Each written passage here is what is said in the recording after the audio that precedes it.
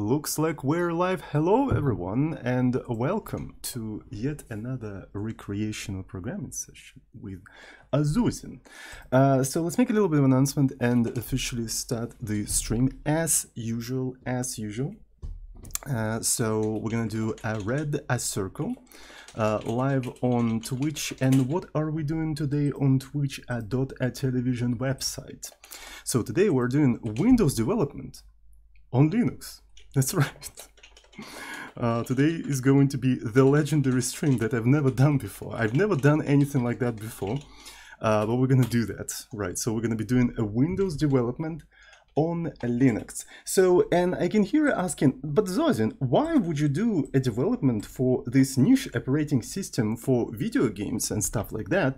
Well, I'll tell you, right? So I was working on my Musializer, right? So the thing that we can visualize the music and produce high quality videos and stuff like that. In fact, I can show you how this entire shit looks like. It actually looks pretty cool. I'm super proud of this thing. In fact, I didn't know that I can produce such a cool looking results. Right, this shit looks like it was created by an artist, but then I look back to it and I was who created it. It's just like so bizarre sometimes. Right, so I'm super proud of this thing. Right, so look how it looks like. So freaking awesome. And then you can press F and it will start rendering the video, right? It will take some time, so we're not going to do a full video, so I'm going to just close it right away. But yeah, so if you want to watch how the final video looks like, you can watch it on, you know, on the GitHub page, right? So you can watch it in here. So I'm going to copy paste the source code to this thing, to the chat. And for people who are watching on YouTube, of course, it is going to be in the description as usual. So here it is. I basically uploaded to GitHub. I published the source code. And then weird comments start to roll in. Things like, but where is the Windows support? Zozin, when are you going to do a Windows port? Windows. So it's just like, who still uses this niche operating system for video games in 2023? And apparently, like, I didn't freaking know that. Apparently, there's like a huge community of people who still use that operating system. Like, holy fuck. And apparently, like, I have to actually port my programs to this weird operating system specifically designed for video games. Like, I don't know why people don't use like a real operating systems, right? Designed for real serious professional work. Why they're using operating system for silly video games, I do not understand. It's kind of weird to me, but I mean, I don't judge, right? I don't judge. If a lot of people chose this weird operating system for video games as the main operating system, so be it. So we'll have to port our Musializer to Windows as well. So anyway, obviously I'm joking, right? So just a disclaimer, right? So this is just a joke, right? Because I actually seen people take my stance on, you know, niche operating system for video games too seriously. Like, I'm obviously joking, right? I know it's the most used operating system on desktop. I know that, okay? I'm not that dumb. I'm not the smartest person on planet Earth, but I'm not that dumb, okay? Right. So anyway, we need to have a Windows support, obviously, right? So because I want this application to be cross-platform, and we're using primarily cross-platform dependencies, so it should be relatively doable.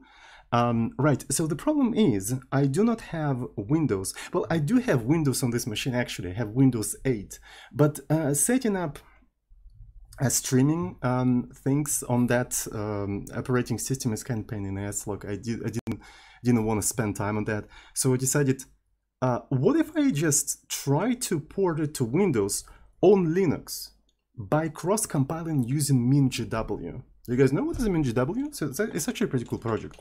MinGW is basically a port of GCC that basically generates Windows code. I don't know why it's source code, but there was an official website. Yeah, this one. I think that's the official website of MinGW. So it's an advancement of the original MinGW. Oh, so it's sort of like a MinGW2 Electric Boogaloo.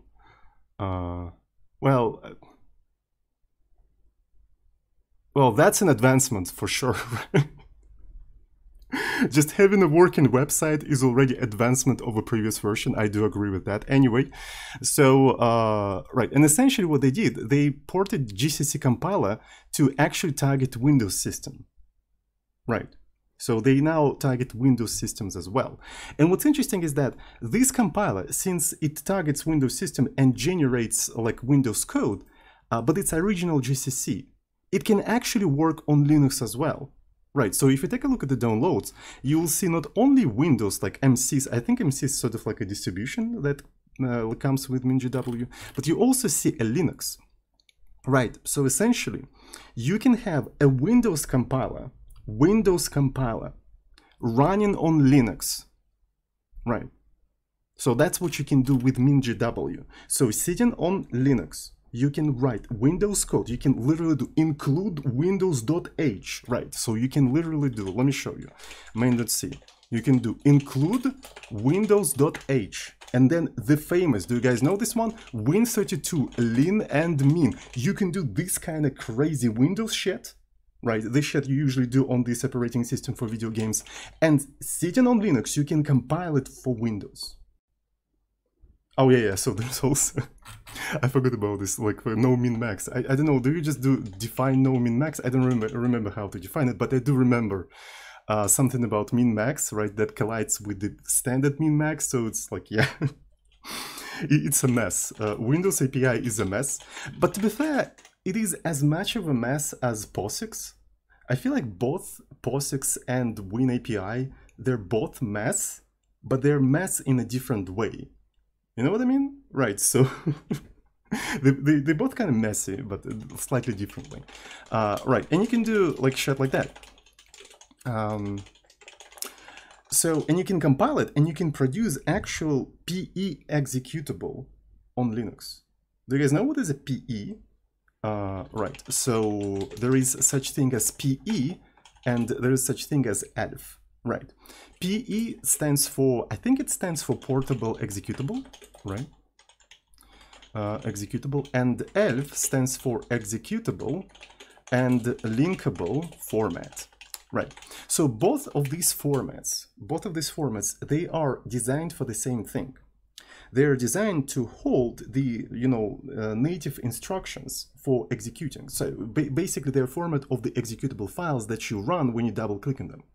So the only difference between them is that PE is for Windows, right? So it's a Windows. And ELF is for Linux.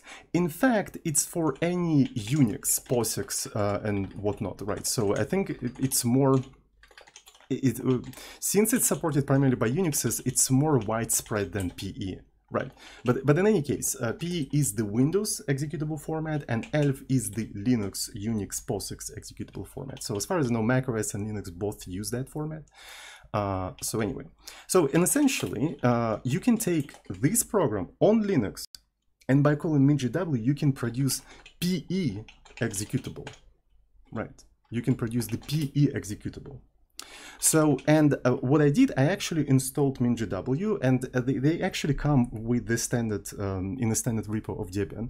But the problem with MinGW is that all of its executable have weird-ass naming scheme that I can never fucking remember. Right? It is so fucking painful. The thing I have to do, I have to go to user bin, right, and essentially do ls and grab for MinGW. Ah, yes, x86 64 W64 MinGW32 G+. Yeah, that one. Yeah, so this is the executable that you need to call. You see what I'm talking about? Right. So essentially, let's give it a try. x86 64 W64 MinGW32. A lot of numbers in here, as you can see, and I think we have to call GCC. Right, there we go. So it acts like GCC, and it even says no input files and stuff like that. So let's actually try to compile our application, our Windows application that include Windows.h and stuff like that with MinGW32. Okay, so it complains that we didn't include stdio. Okay, that's fine. We can include stdio. Wait. Wait a freaking second. Linux. What the fuck is going on? The world is going fucking what the fuck? This should not be possible. This This computer is haunted. It's possessed. It's cursed. But in any case, look what it produced.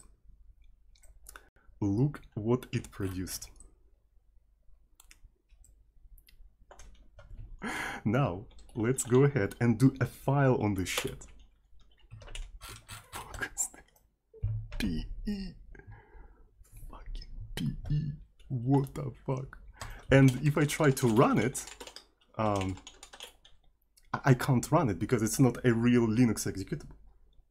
But if this is a real Windows executable, I should be able to run it with Wine, right? So what if I do Wine? What the fuck?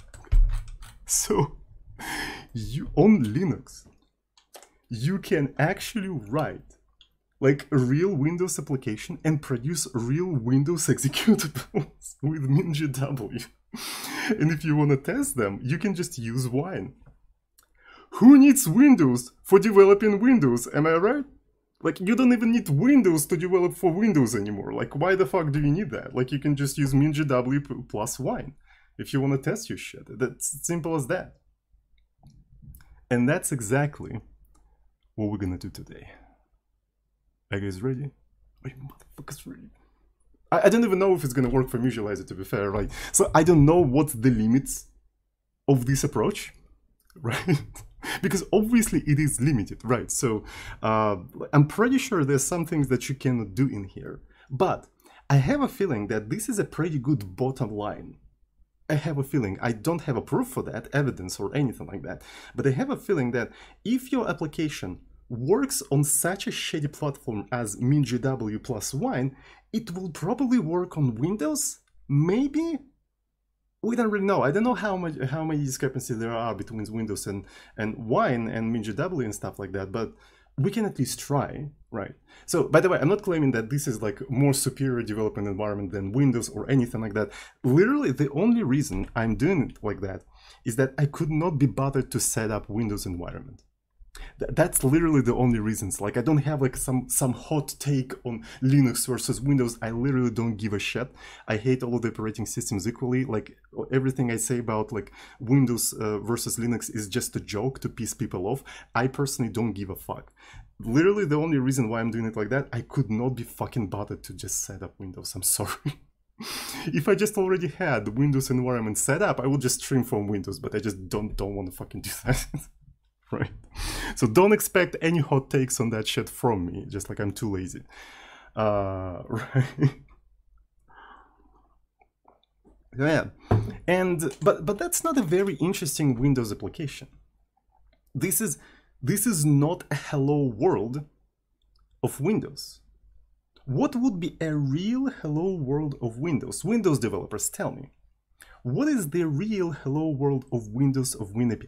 Yes, yeah, instantly. Message box A, or just message box. I think we can just use a message box. Right, so let's do a message box. Can we do a message box on Linux? Right, so let me see.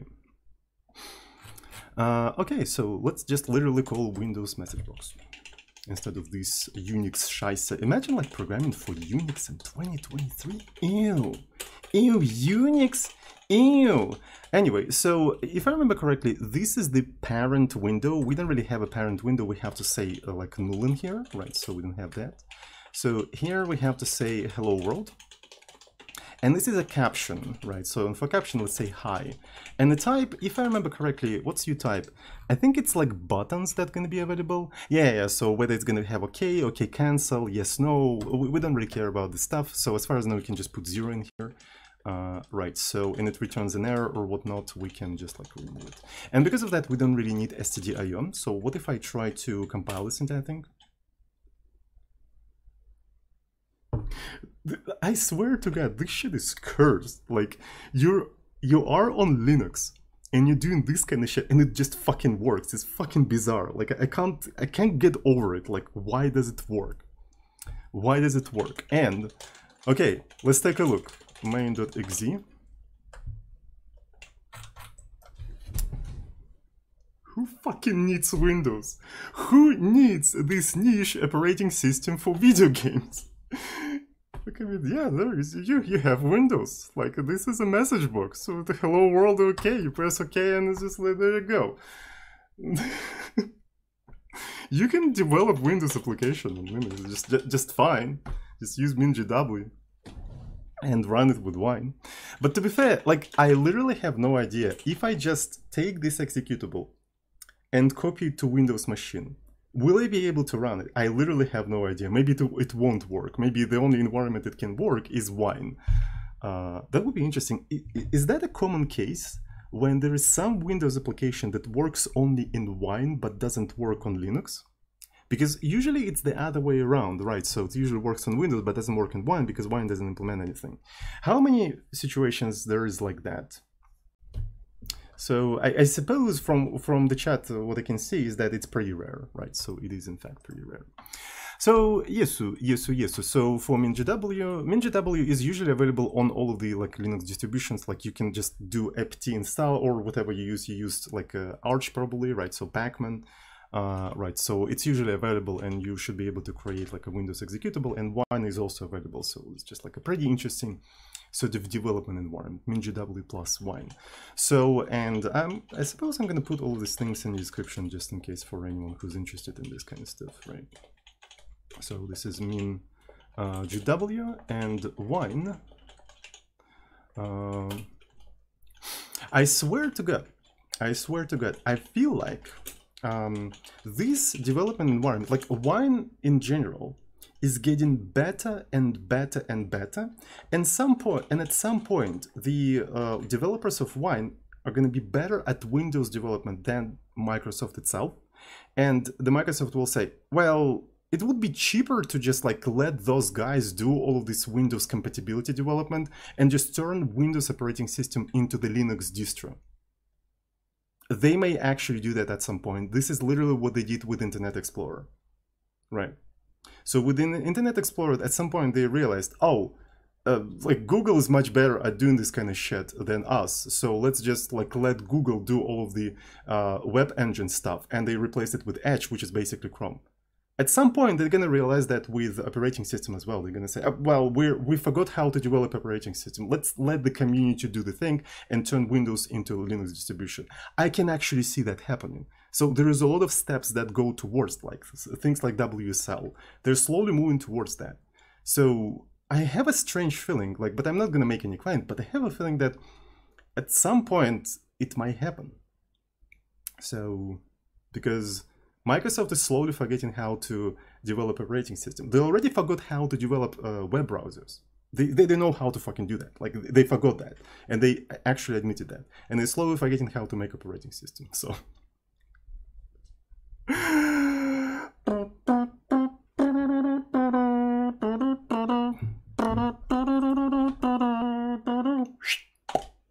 trillion corporation, by the way.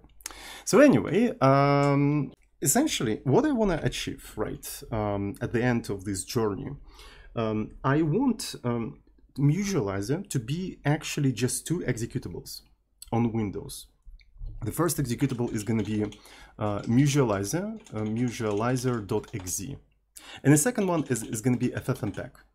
Right, and essentially on Windows you would just like double-click Musializer, just pop some music in there. You would press F to render the thing. Maybe we're gonna have a better UI. Maybe we're gonna have actual buttons on the screen. But I need to think how we're gonna organize all of that. And it will run this entire thing as a separate process. Right, it's gonna run this entire thing as a separate process. And for Windows, we can just literally ship a zip archive, JAI compiler style. Right, that contains just these 2 executables. Luckily, FFmpeg is already compiled as a Windows executable. I already downloaded that, by the way, so I think I copied it in here. Yeah, there we go. So let me see. If you go to FFmpeg,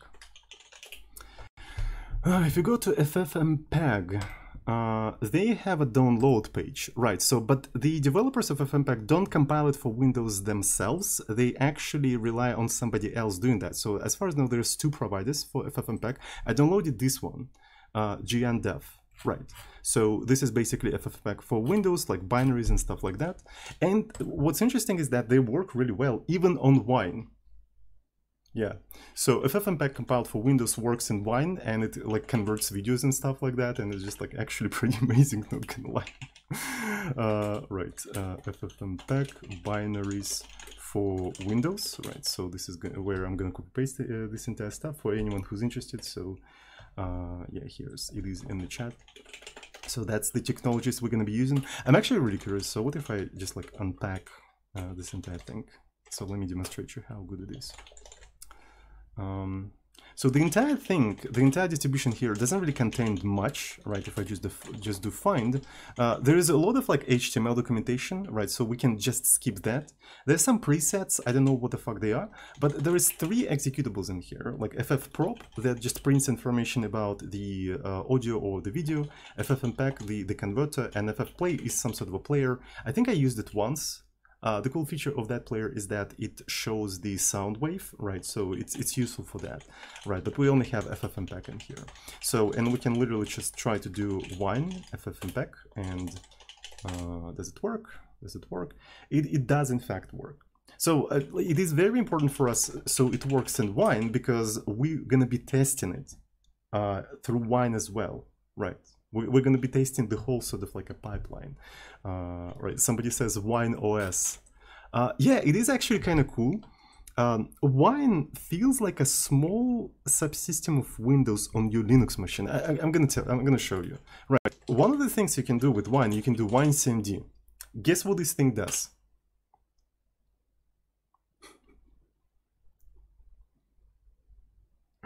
So you can go to C drive. Right, you can go to C drive, you have program files x86, you have users and stuff like that, right? So you can go to users. So among the users you have the streamer, okay, so that's me. And you have my documents, my music, application data and stuff like that. So for instance, you want to do notepad main.c, right?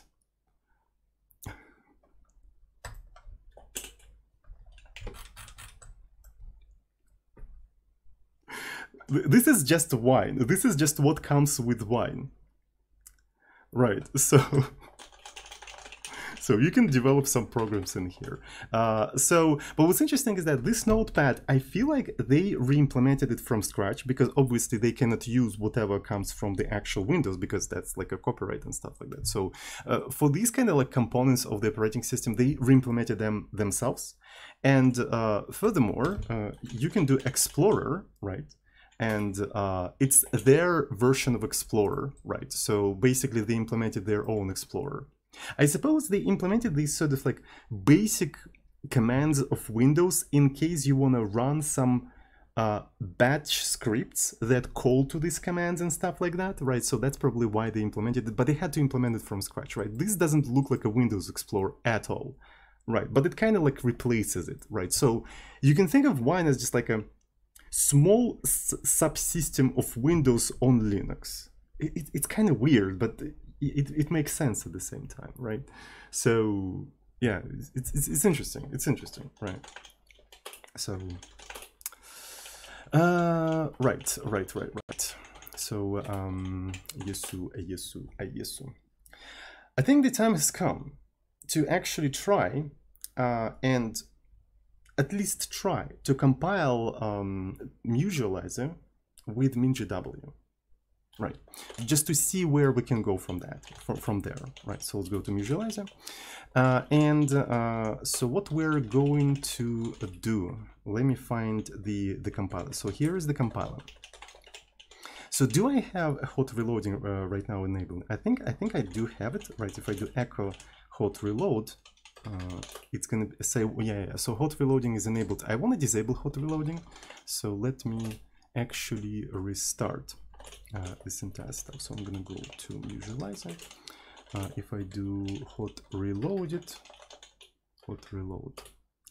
so you unset the variables in bash with unset, if I remember correctly, right? So hot reload, and if I do something like that, okay, so it's not set anymore. I can restart the Emacs. And if I try to run build.sh, okay, it doesn't build DLL anymore, so it is not built in hot reloading mode, which is perfect, right? I'm super happy with that. Okay, so I'm gonna comment out this specific line, right? I'm going to comment out this specific line.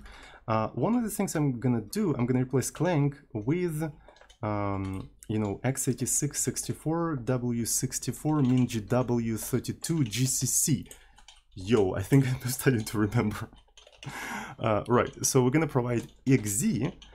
We're only going to provide the C files and nothing else. Right, so I want to just try to compile it like that and see where exactly it is going to fail. So interestingly, we provide the Linux implementation of FFmpeg, and Linux implementation of FFmpeg actually uses a lot of Linux specific things, so it might not compile for Windows. But anyway, let's just give it a try and see how it goes. Okay, so it tries to like use raylib. We can provide the headers for raylib. It's not that big of a deal. In fact, yeah, we can just provide the flags and see how it's gonna go. Right, so let's just provide the flags for raylib. And there we go. So the first thing it fails at is the Linux stuff, right? It's the Linux stuff. And this is literally why I want you to keep all of the Linux things in a separate translation unit. So the interface looks like this, but then I can have several implementations of that interface. Specifically, this one is for Linux. And then we can easily create FFmpeg Windows, right? And just implement all of these functions for Windows, right? And I kind of already do know how to implement this kind of stuff for Windows, because this is something that I already done before. I already created a separate process on Windows and then connected a pipe to it. This is something that I've done before, and I've done it in no build project, right? So which is a building tool for C, right? So it's somewhere here, right? If anyone is interested, I'm gonna actually copy paste it here in the chat, and for people on YouTube, of course, it's gonna be in the descriptione. So if I take a look at nobuild.h, so there is a call to function create process in there. I think I'm going crazy. Okay, so create process. So, and it's done in the context of running a separate process synchronously, right? And what's cool here is that this function can accept opened files for standard input and standard output.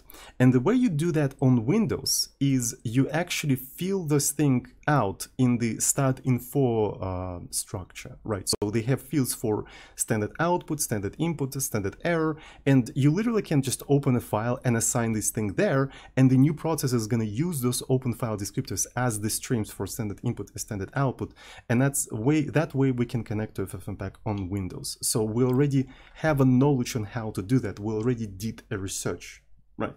And it does work, right? Because with this kind of thing, we managed to pipe several commands together on Windows, right? So we managed to pipe that. So that should work with FFmpeg as well. Maybe if everything goes well, we'll actually test that on today's stream. We have a FFmpeg executable. We can just create process. We just can pipe some frames into it and see how it works. And all of that through Wine. That would have been interesting, I think, right? That would have been interesting. But anyway, for now, I don't think I'm going to be implementing on any of these functions. So the easiest thing I can do is just, you know, ignore them, right? I can return -1 saying that indicating that this thing is not implemented. So to avoid any sort of unused variable errors, I'm going to just do void all of these variables. So FPS and sound file path. So maybe one of the things I will have to do include std-def. But I think if I just include FFmpeg-h, yeah, this is something that should have been in FFmpeg-h, I think, right? So in here we just include FFmpeg.h. So, and let's just go ahead and stub the rest of the functions. So, oh, and by the way, maybe we'll have to replace what this function return, because it makes sense on Linux to return int because that's the file descriptor, but we may have more complicated things on Windows. So maybe we're gonna replace this integer with some sort of opaque pointer, opaque type, or pointer to opaque type, right? So depending on the operating system, it's going to point to different kind of structure that hold different kinds of, you know, native specific things, right?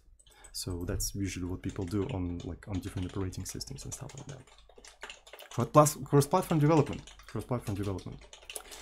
All right, so and essentially now for Windows specifically, we're gonna replace Linux with Windows. It's that simple, right? So since we're building for Windows, we're replacing that with Windows. Okay, you know what's weird? This motherfucker compiled. It didn't link, but it freaking compiled. I hate it. Why does it...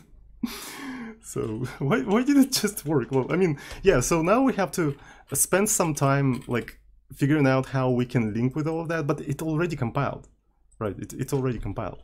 So I wonder if I just, so it can work with the headers that are on my Linux machine, but I'm pretty sure if I just provide libs, it's not gonna really link well. Yeah, right. So it cannot find like raylib, LGLFW and DL and stuff like that because like they are not in a format that can be linked for Windows application, right? So and this is where the actual problems start to occur. But we can go ahead and maybe go to GitHub raysan raylib. Maybe raysan actually creates like binaries for us for Windows. We can yoink some of this stuff. So let's take a look at raylib. That's a lot of text.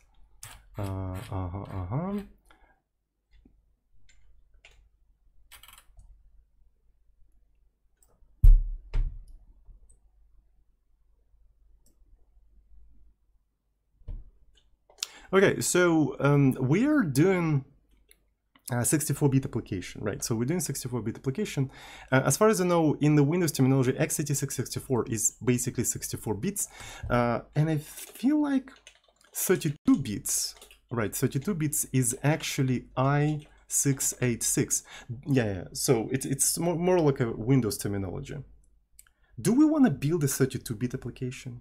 By the way, how common 32-bit applications are on Windows?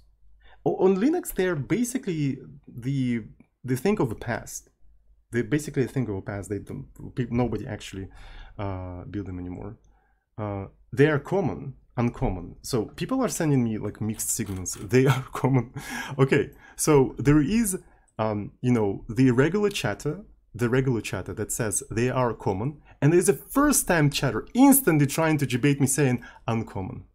Who do you think I'm going to trust more? Thank you, by the way, Twitch, for actually creating this frame. Thank you so much. Right, so classic chat. I can instantly see who's lying. I can instantly see. There are a lot still. Steam is still 32-bit. Really? Steam is still 32-bit? Yeah, to be fair, like, if it was not a very common thing, I'm pretty sure raysan would have not provided 32-bit like binaries, right? But since we're trying to be modern and stuff like that, we can try to build, you know, 64-bit. So let's actually download 64-bit. All right. So let me maybe move this stuff. Move, download raylib here. So what do we have inside? Let's look inside. It's pretty cool. So we have headers. So we don't even have to use our local headers. We can just use the headers from this thing. And we have, okay, that's pretty cool. So we have static things and we have dynamic things. Not bad, not bad at all. All right, so let me try the following thing. So I'm gonna literally unpack it, right? So we're gonna put it in here. And one of the things I wanna try to do, what if I try to use the headers from that archive, right? So let's actually use the headers from that archive. So to do that, I think I'm gonna just copy paste these things in here, right? So I'm gonna copy paste these things in here, and I'm gonna say include this thing, and I think it's just include, right? So yeah, just include. And let's remove these libs and see how it is going to build now. Okay, so the headers work. The headers do work. Now I'm going to do the following thing. I'm going to do L, search for the libraries. Search for the libraries in lib and link with raylib. So that's what we're going to try to do. Okay.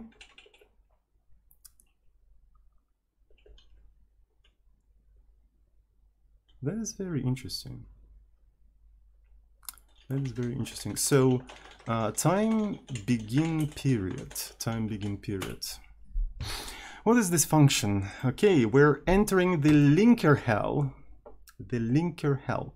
So, oh yeah, I remember that on Windows, you are supposed to like link with things like user 32, GDI 32, kernel 69, like you can't just build your application. You have to link with all of these like weird components of Windows and shit like that. And it's just like, apparently Microsoft developers like get a kick out of you suffering with this kind of shit. So you have to kind of like, you know, play by the rules.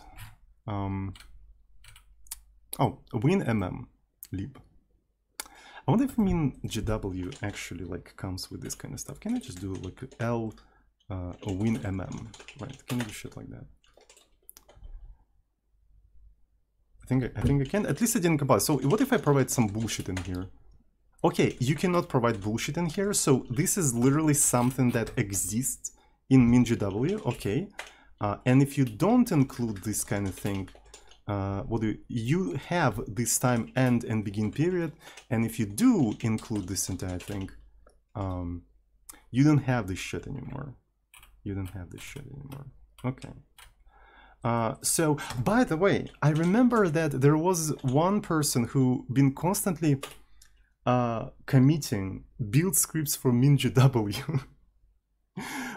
Right, so for all of my projects, and I really appreciate that. Unfortunately, I don't really have that much time and resources to actually go through the pull requests, but at the times when I did, there was one person who's been maintaining MinGW builds for all of my projects, and it was so fucking cool.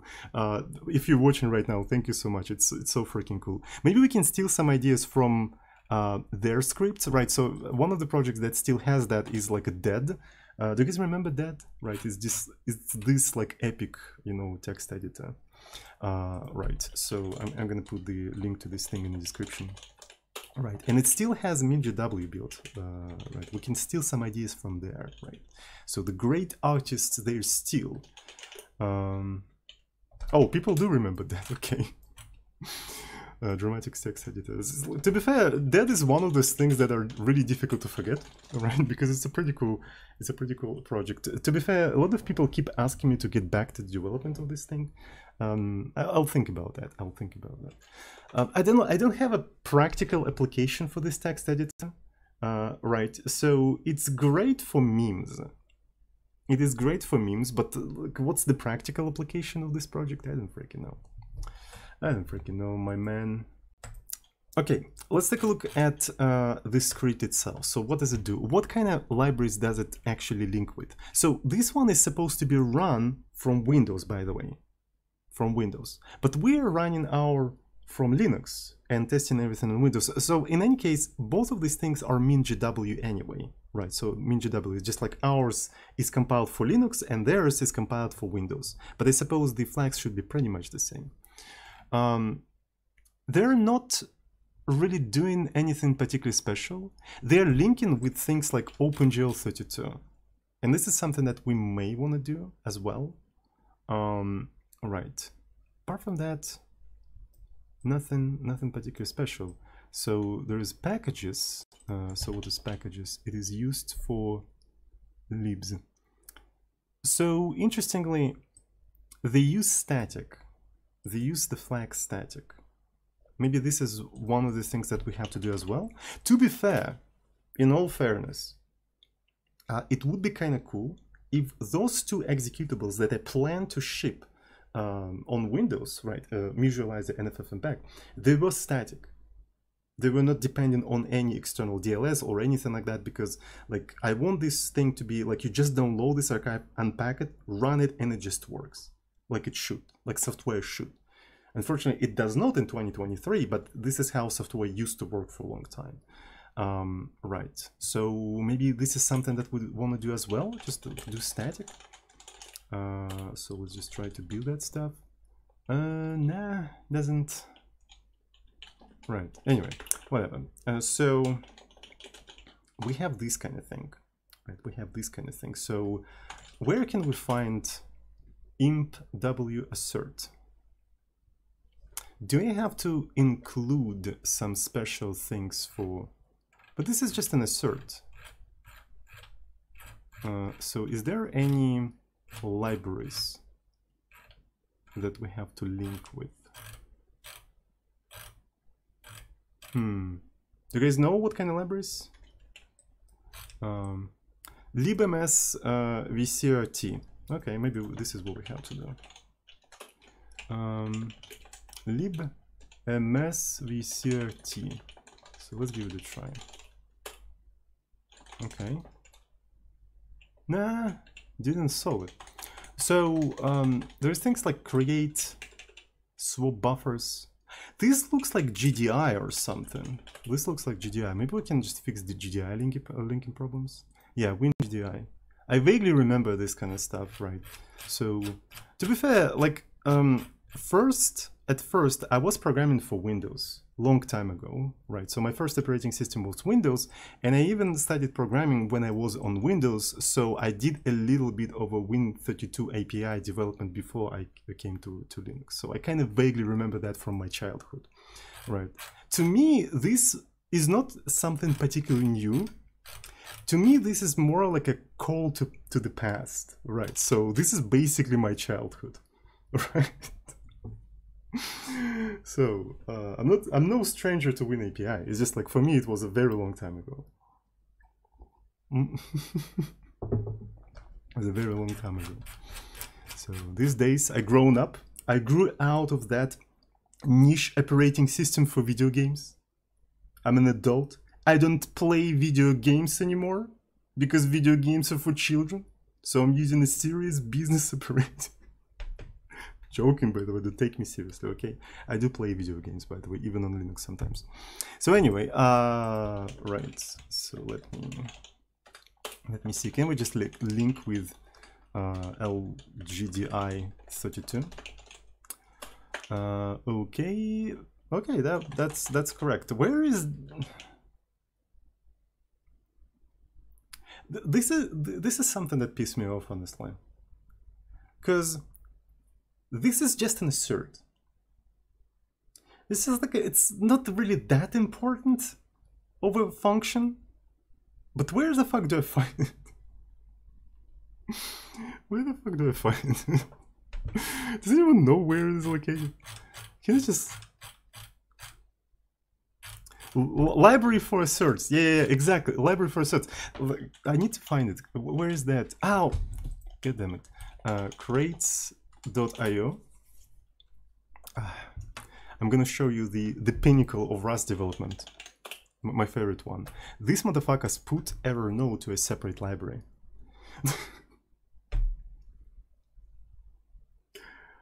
Freaking, they couldn't... You won't believe, like, I even found a lot of discussions on how to treat error no. They couldn't agree whether to put error no in libc package or not libc package because it looks out of place. Because in Rust you cannot have global variables, and because of that you can only implement error no as set error no and get error no. Right. So yeah, so there is error no location, but from the name point of view, like how do you call that? If you don't call it just error no, that means it's not libc anymore. It's something inspired by libc, but not really libc. And there was like a huge, like 1,000 comments discussion on how to treat all of that. And they finally decided where to put that 8-byte locations of memory. They decided to put that 8-byte locations of memory to a separate package. After thousands of comments of discussion, they finally agreed upon that. This is the pinnacle of Rust development. So, and the same vibes I get from assert, right? So, like, where do we put assert? Is that a separate package? Is that a separate package? I don't freaking know. So, cross-platform interface to 8 bytes of data, exactly.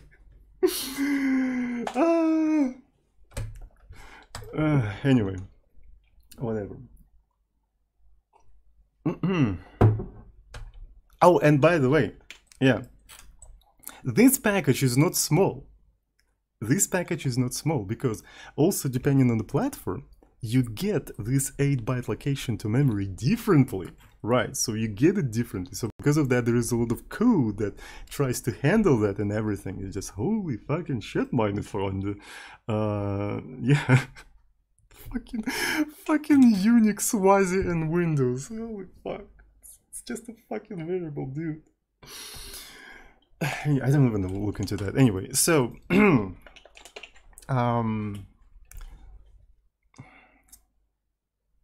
know what? Fuck you, Leatherman.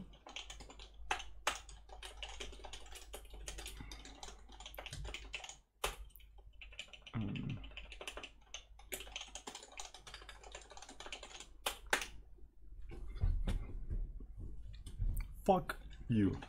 Anyways.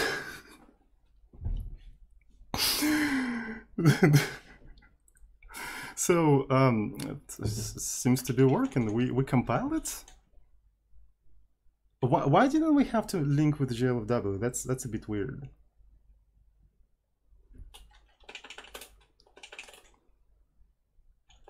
Can I just do nm on this library? I can do nm. Like, wait, why the fuck can I do nm? Ooh. This is a Windows static binary. Why can I use Linux bin utils on a Windows? Is that because of it's a GCC? Wait. Don't freaking tell me that GCC uses Linux formats for intermediate object bytecode. Really? Does it? It freaking does? It literally uses like ELF for intermediate object things.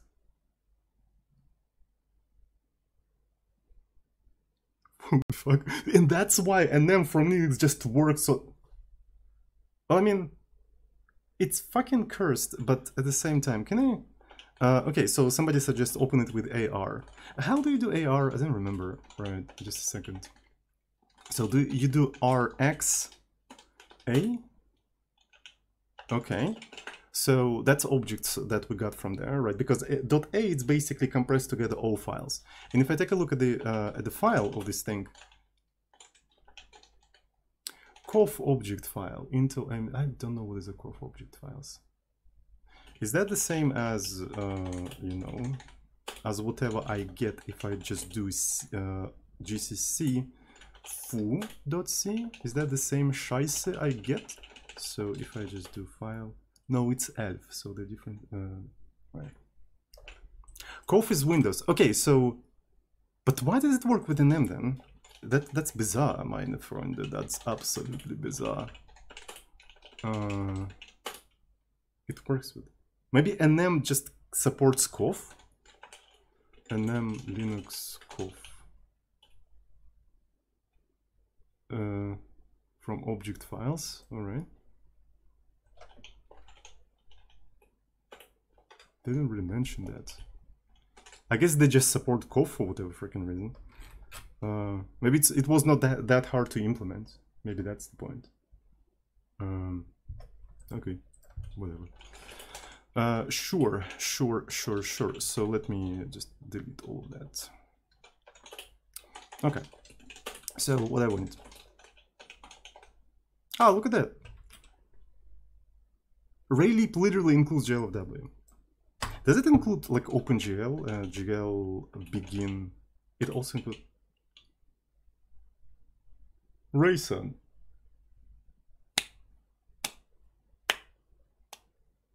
My compliments to the chef. Like seriously, what the fuck? Thank you. What the fuck? Yeah, thank you for including all of that into a single freaking library. Thank you so much. Okay, so alright, because I was already prepared to download GLFW and stuff like it. It comes with that. Why doesn't it come with a cert? Oh, it does come with a cert. Wait a freaking second. But it's not W assert. What's the difference between W assert and just assert? Oh, it's U undefined. Ah, U is undefined, so you have to supply. So that means you also have to supply GLFW yourself. Fuck. fuck. So W is a white strings on Linux. Oof, oof, oof, oof, oof, oof. I can already sense with my ass the pain. Oof. Oh, that was a mistake. Ooh, like why did they go into that? Ooh, ooh, ooh. Anyway, whatever. So we have the executable. So let's try to run this motherfucker. I'm gonna do wine, and we're gonna do main build Musializer. This is not what I want. I want to do Musializer exe.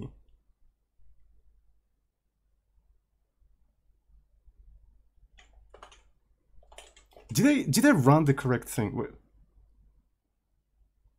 the fuck is the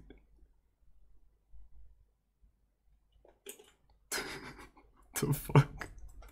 Wait, can I can't believe this shit. What the fuck? I must have run the Linux version, right? So I must have run the Linux version. That could not be it. Build. Wait, where's the like? What the fuck is going on?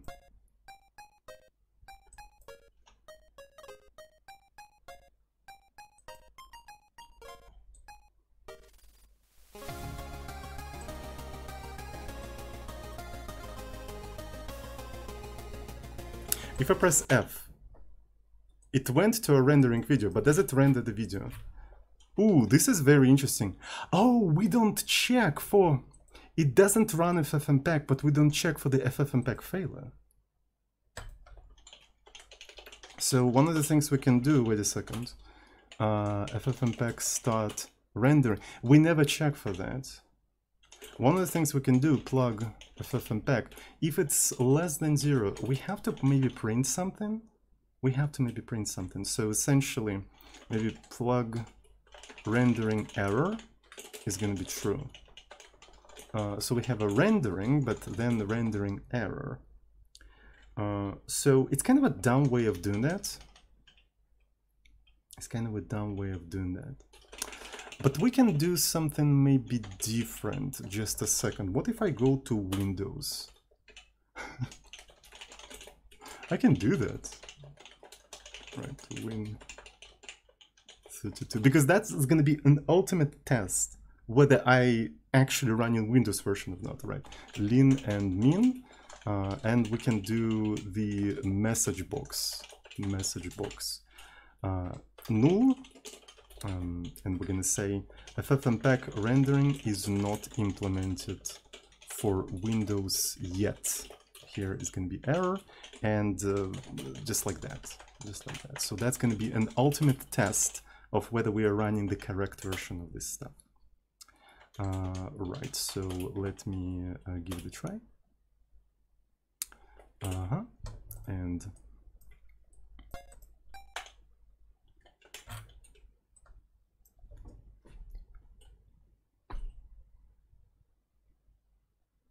why the fuck does it actually... Okay, so oh, this is because this thing blocks the main loop. Yeah, so it even behaves like a Windows. Look at that. It even behaves like Windows. Holy shit. Oh, what the fuck? Right, it blocks the event loop. Right, right, and it keeps rendering the video because we don't really handle that error. We just like print. This is an actual Windows application. Holy fuck. Right, and we can try to take a look at this entire thing. 2.3 megabytes compared to, well, but I mean, it includes everything, right? So just like, you know, links everything. And if we take a look at the file, it's P32 plus x86, 64 for MS Windows. Yep. It's too freaking easy.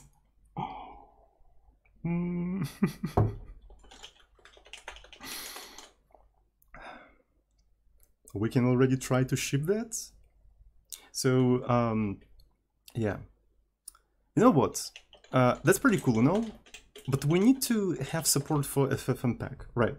So the next step is probably going to be trying to implement that idea of doing create process of FFmpeg and establishing the pipe and stuff like that, and see if we can do that on a smaller scale. Specifically, we can go to this example that we did on the previous stream, like a render video in C with FFmpeg, and just maybe extend it and add example that demonstrate how to do that on Windows. That would have been actually pretty cool. This example, by the way, you can find this example on, you know, on GitHub. So where it is, render, yeah, here it is. So I'm gonna copy paste in the chat for people on YouTube. It's in the description. Right, we can extend this example, and maybe at some point this could turn into a cross-platform library for running FFmpeg as a separate process for rendering your own animations and stuff like that. That would have been cool, right? So instead of like messing with create processes and stuff like that, you would just take this small little library, and it's going to work on Linux. I'm pretty sure it will already work on macOS because it's just POSIX, right? We're using POSIX here. It will work on Windows and like everything. Yeah, that would have been cool. So this started as a simple example, but it may turn into like an actual cross-platform library for just running FFmpeg as a child process and stuff like that.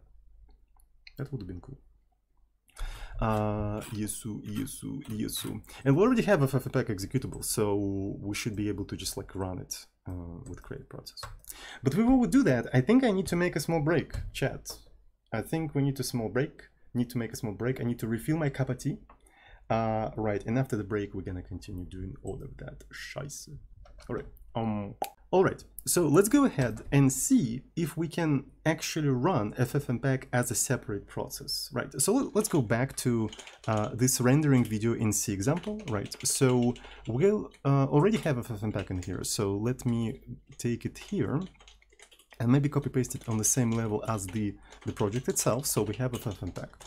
Let's confirm that it's working, right? So I want to make sure that it's working so it doesn't depend on any DLLs that are nearby or anything like that. It works by itself. It would be kind of nice to have something like LDD, but for Windows. Is there something like that? Does anybody know? LDD for Windows. What is LDD for Windows? I remember there was even like a GUI application. I forgot the name of it. So equivalent of Linux LDD on Windows. Dump bin. Dependency work. Yes, dependency work. Can we run it in Wine? Okay, there is. Okay, so there is x64, so it's actually download 64. I wonder. Yeah, as far as I know, like in Wine, in here, if you do Wine CMD, you have a CMD, right? The usual CMD, and you have a C folder. If I remember correctly, the C folder located in .wine at home. Yeah, there we go. So drive C. So essentially, this is where it is located on Linux. So that folder in here, it is located in here. So it should be relatively straightforward to just copy some stuff in here. I can maybe just go to download and let me find depends, and I'm gonna just copy it there. And I might as well just unpack it. God damn it. Okay, so freaking zip bomb. Those Windows devs, they never create like a separate inner folder. Like every time you unzip something, it just like falls into your current folder. Jeez, fucking crazy. All right, so can I do app data? I need to go back in here. Is there something like home? I think there was a home. Yeah, no file, no file. Anyway, so let me find. Depends. Okay, depends. Can I now run? Freaking reflexes. Oh, it's called user profile. Thank you so much. I keep forgetting how to use Windows, like because I don't use Windows daily, so I don't really know it. Right, depends. Depends.exe. Is it gonna work? I wonder. Can I run it? So it complains about something. MFC 42 DLL is not found. Oh, okay. Who uses MFC in 2023? Is that still a thing? Okay, we can't run it, unfortunately. Anyway, whatever. Doesn't really matter that much. That would be interesting to look into the like dependencies and stuff like that, but yeah. So a lot of like Windows debugging tools can probably also work in Wine. Yeah, anyway. So let's focus on the real stuff, on the actual things that we need to do. So let's create main dot Windows, right? So main dot Windows. I'm gonna maybe include just Windows.h, and it's interesting how I don't have to create WinMain. Does MinGW automatically generates WinMain for you? Oh fuck. So that means that Musializer may have an additional, like a CMD window nearby it. So MinGW GUI applications. I think you have to provide some sort of a flag so it doesn't do that. I think there was something like that. Do you guys remember? Okay. Excellent. Jesus, bro. Don't quite remember. But maybe on, oh, okay, so they create win, like the entry point themselves or something like that. Okay, whatever. So I can actually research that a little bit later, so it doesn't really matter. So far it works. Let's not solve problems that don't exist yet.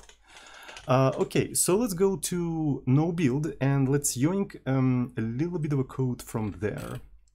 So maybe I have no build locally. No build.h, and let's find create process. Right, so this is where we create holy shit. This is how much code you need to have to create a single process. First you need to fill out the stat info structure, right? Then you need to have a second structure called process info, but you don't fill out anything there, we just like zero it out. And then we have to call create process. After that, we have to close handle hthread. I don't really remember why the fuck we're doing that. Why this thing has hthread and hprocess? What's the difference? I don't remember. But anyway, so that's basically what we need to do in here. So I'm gonna copy paste literally like everything in here and just hope for the best. Define win32 lin and min, and let's just go ahead and build it. So I'm gonna do x86-64 w64 MinGW gcc o main Windows C. Let's compile it. Okay, so let's go through the compilation errors. So here we are getting fd out. These are only needed for the pipes, so we're not going to do any pipes for now. So we're going to only use the standard input and standard output. I feel like if you don't really use the standard handles, you don't really have to do that. So if you just don't enable this flag and don't set any of these things, I think it will just pick up the standard input output automatically. But just in case, I'm gonna still do that, right? Just in case, I'm gonna still do that because I vaguely remember what you have to put in here. Right, so this one has no concerns in here. So, and this is where we have to provide the command line, right? So here we can literally put FFmpeg xz, and that's it, right? That creates the process. That essentially creates the process. So then we check whether it was successful or not. Then we close this. I didn't know why we have to close it in here. And here we essentially get the process itself. So it would be nice to know the definition of startup info. Can I take a look at the definition? Can I find it? Search for.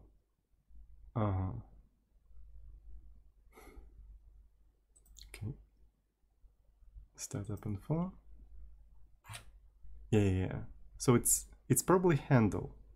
Where's the process? I don't see it. H process. Where's the PI? Oh, it's a process information. Dummy. Dumb. So okay, process information structure. I feel like a real Windows developer, to be fair. Like I'm using MSDN and I'm like with like with a smart face, I'm looking through documentation. Okay, so it's just process info structure. Yes, like this. Yeah. I'm a low-level Windows developer. I know how to make game engines. Yes, I make a lot of money in a game development company. I know all of this stuff. None of you plebs know anything about it. Yes, yes, yes. Windows API.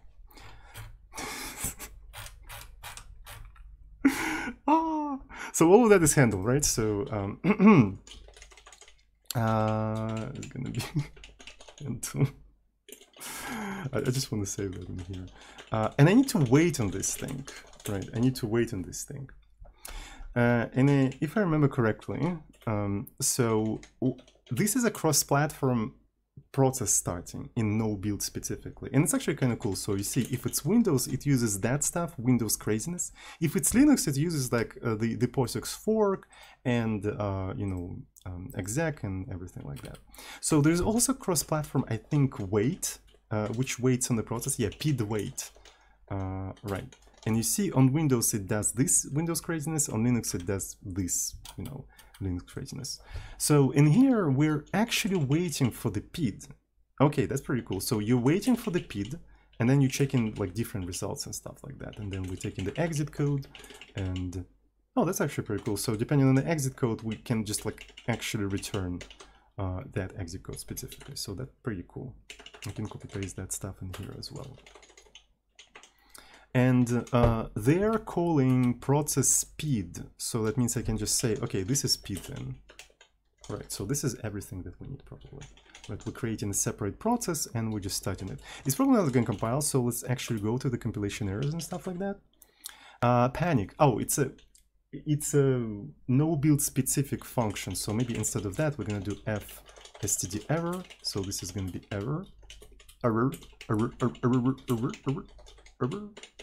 And here we have cmd show. We don't really have to show the commands, so let's not do that. Let's get last error as string. And then here we're gonna just exit with 1. Okay. So the next compilation error.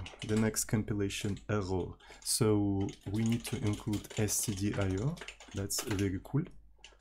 What else? Get last error as string. So do you have something like that? Okay, search. Wait. What the fuck is this scheiße? Am I? Oh, I'm actually. Wait, is that a custom thing? Oh, I remember that. I stole it from the Stack Overflow. Okay.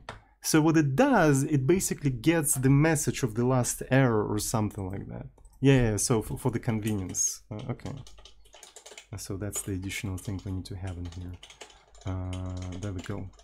You won't believe how much pain and tears went into coming up with these pieces of code. Right. And that's literally why I'm copy-pasting them. Right. I don't want to go through the same hell again. Thank you very much. I already researched all of that. I put that knowledge into my project, and now every time I need to do that, I just grab and copy paste it. No, thank you very much. I don't want to go through that ever again. So yes, this is how you create a separate process on Windows. Yes. Surprisingly, it was rather successful. I'm surprised that I managed to successfully do that. What else do we have? Assert. Okay, so let's include assert. I remember we had problems with assert though. Panic. Yet another panic. Okay, so I'm thinking, can I just do some epic scheiße like fprintf, std error, then error, and then okay, whatever, then just return 1. But we should not forget to go through all of these things and just give them new line. Can your Vim do that? Can your Vim do that? Can your Vim do that? Okay, so we also have to do that stuff. And boom. Look at that. Look at it. So theoretically, when I run this entire thing, it should... Oh, you can't just run it. Of course, I forgot. It should just run FFmpeg. So we just run FFmpeg as a separate process. It doesn't do anything, right? But there we go. So yeah, a lot of pain and tears went into researching how to start a separate process on Windows, but it paid off. It actually paid off. And this is the reason why I don't remove any of these comments, because I believe these comments are important, right? Because they contain the sources where I copy-pasted different things and stuff like that. So just like, I do not remove any of that in case I will need that in the future. Very, very important. Yes, we can try to maybe convert something. But to convert something, we need to generate some sort of video. So let's literally generate a video using main row. Do I already have main row? Yeah, there we go. So let's generate the video with a regular FFmpeg. And if we take a look at the video, it should be just like a bouncing ball, nothing special. So this is something that we've seen on the previous stream, right? Okay, so in that example, in that specific example, we can provide output MP4, like you have to do a -i, and let's try to convert it to a different maybe container. Let's convert it to MKV, right, and see how it's gonna go. So let's recompile the Windows application, right, everything seems to be compiled, and let's run it. Okay. It's pretty cool. We are running FFmpeg. Yeah, look at that. Built by MC2. We're not running Linux FFmpeg. We're literally running Windows FFmpeg from a Windows application that we compiled with MinGW, and we're running with Wine. That's a lot of layers of abstraction to unpack, to be fair, and the fact that it works is freaking surprising. So wait a second, can we take a look at the... Okay, here's MKV, and yeah, MKV works, right? Windows development on Linux. Windows development on Linux. Very interesting, very, very interesting. So, Wine was improved a lot in the last decade. Yeah, you can even feel that. You can even feel that. And I don't really have the latest Wine, to be honest. But even the old Wine that comes with my old ass operating system is still pretty good. It's pretty good. So at some point, I'm telling you, it's gonna get so good, the Microsoft will finally realize, oh, we can't really develop this kind of shit anymore. Let's let those guys to continue maintaining the development. All right. So it's interesting. Can I just like use the Windows version of FFmpeg as a daily driver instead of my Linux FFmpeg in case my Linux FFmpeg doesn't support something? That sounds like an interesting idea, actually. But anyway, so maybe there's some codec that my version does not support. And it doesn't work that slow, to be fair, right? Because it's not emulated, right? So because Wine doesn't emulate anything, it literally re-implements the abstraction layer.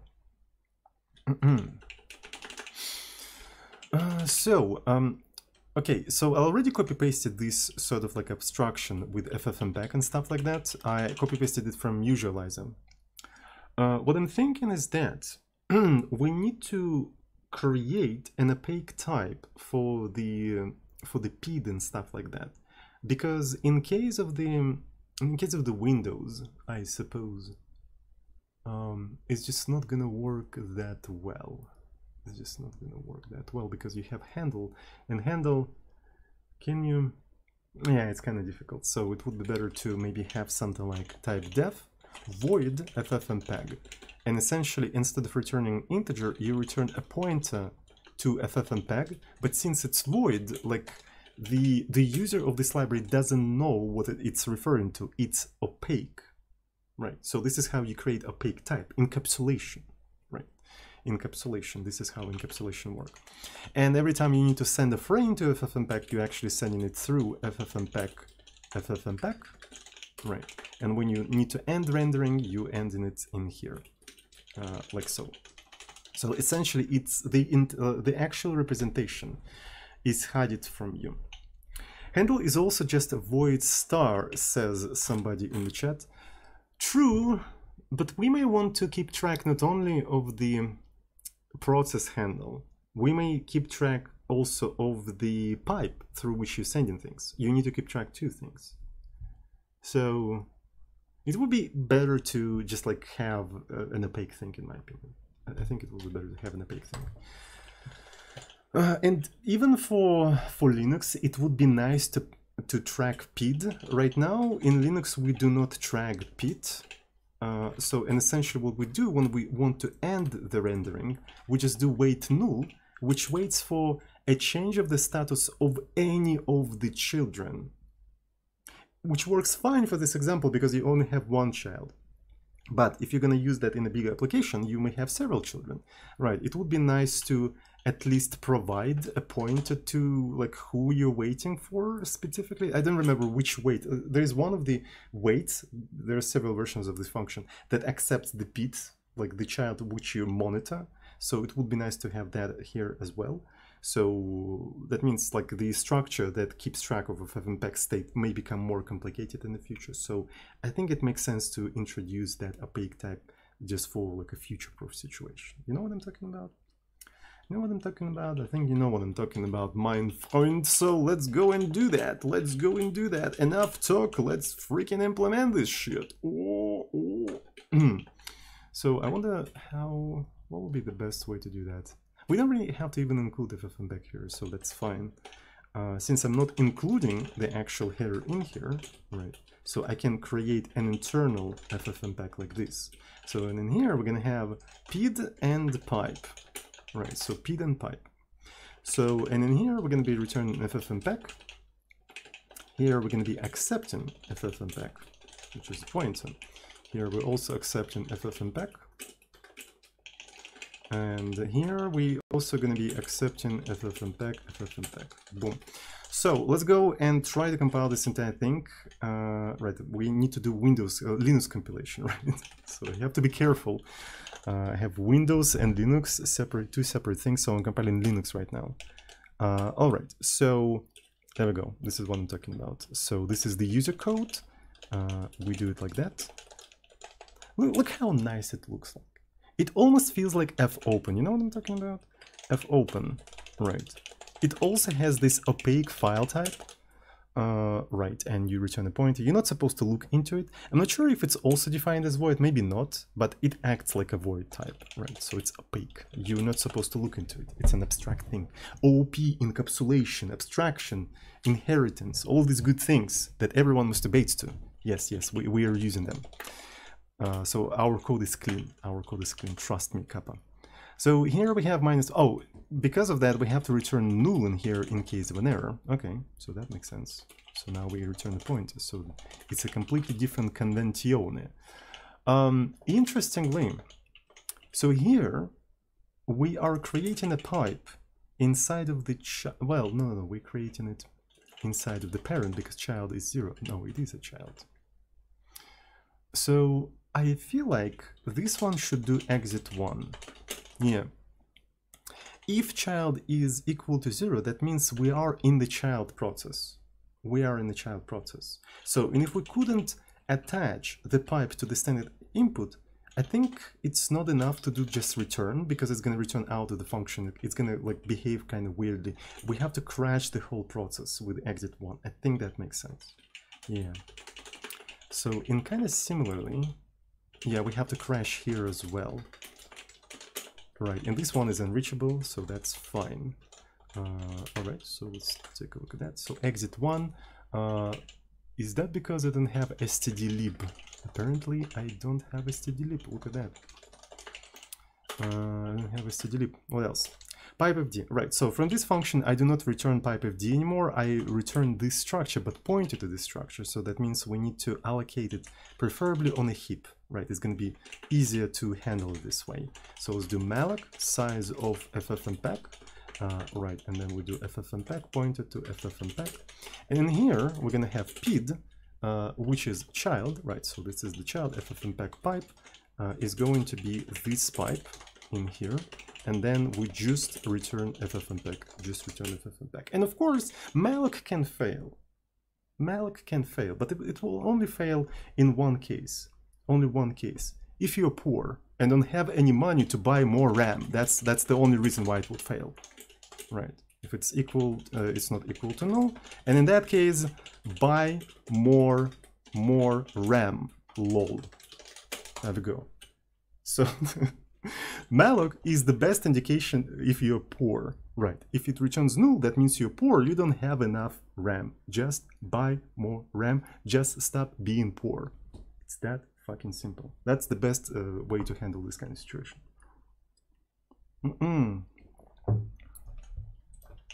All right. So let's go to the rest of compilation errors. So this is the end. Here we are closing the pipe and then we're waiting on anything, but I think wait doesn't accept it doesn't accept repeat. It waits for the change of the status of any of the children. So I suppose maybe we can do wait pid, but what kind of options do you have to provide? So means wait for any child process whose process group ID is equal to that of the calling process. Is that really? Oh, it's a PID. But where is the options? The value of options is or 0 or more, is an or of 0 or more of the following constants. Return immediately if no children has exited untraced. Can I just like put 0 in here? I feel like I can just put 0 in here. Like I don't want to fuck with options, to be fair, right now. I'm too tired. I'm too EP today for that. So I can do FFmpeg PID. I don't care about that. I don't care about that. And a boom, a boom. There we go. So that's pretty cool. That's pretty cool. And we have two FFmpegs for sending frames. You know, the regular one that just sends the frame and the one that is flipped. It is needed for situations like with raylib.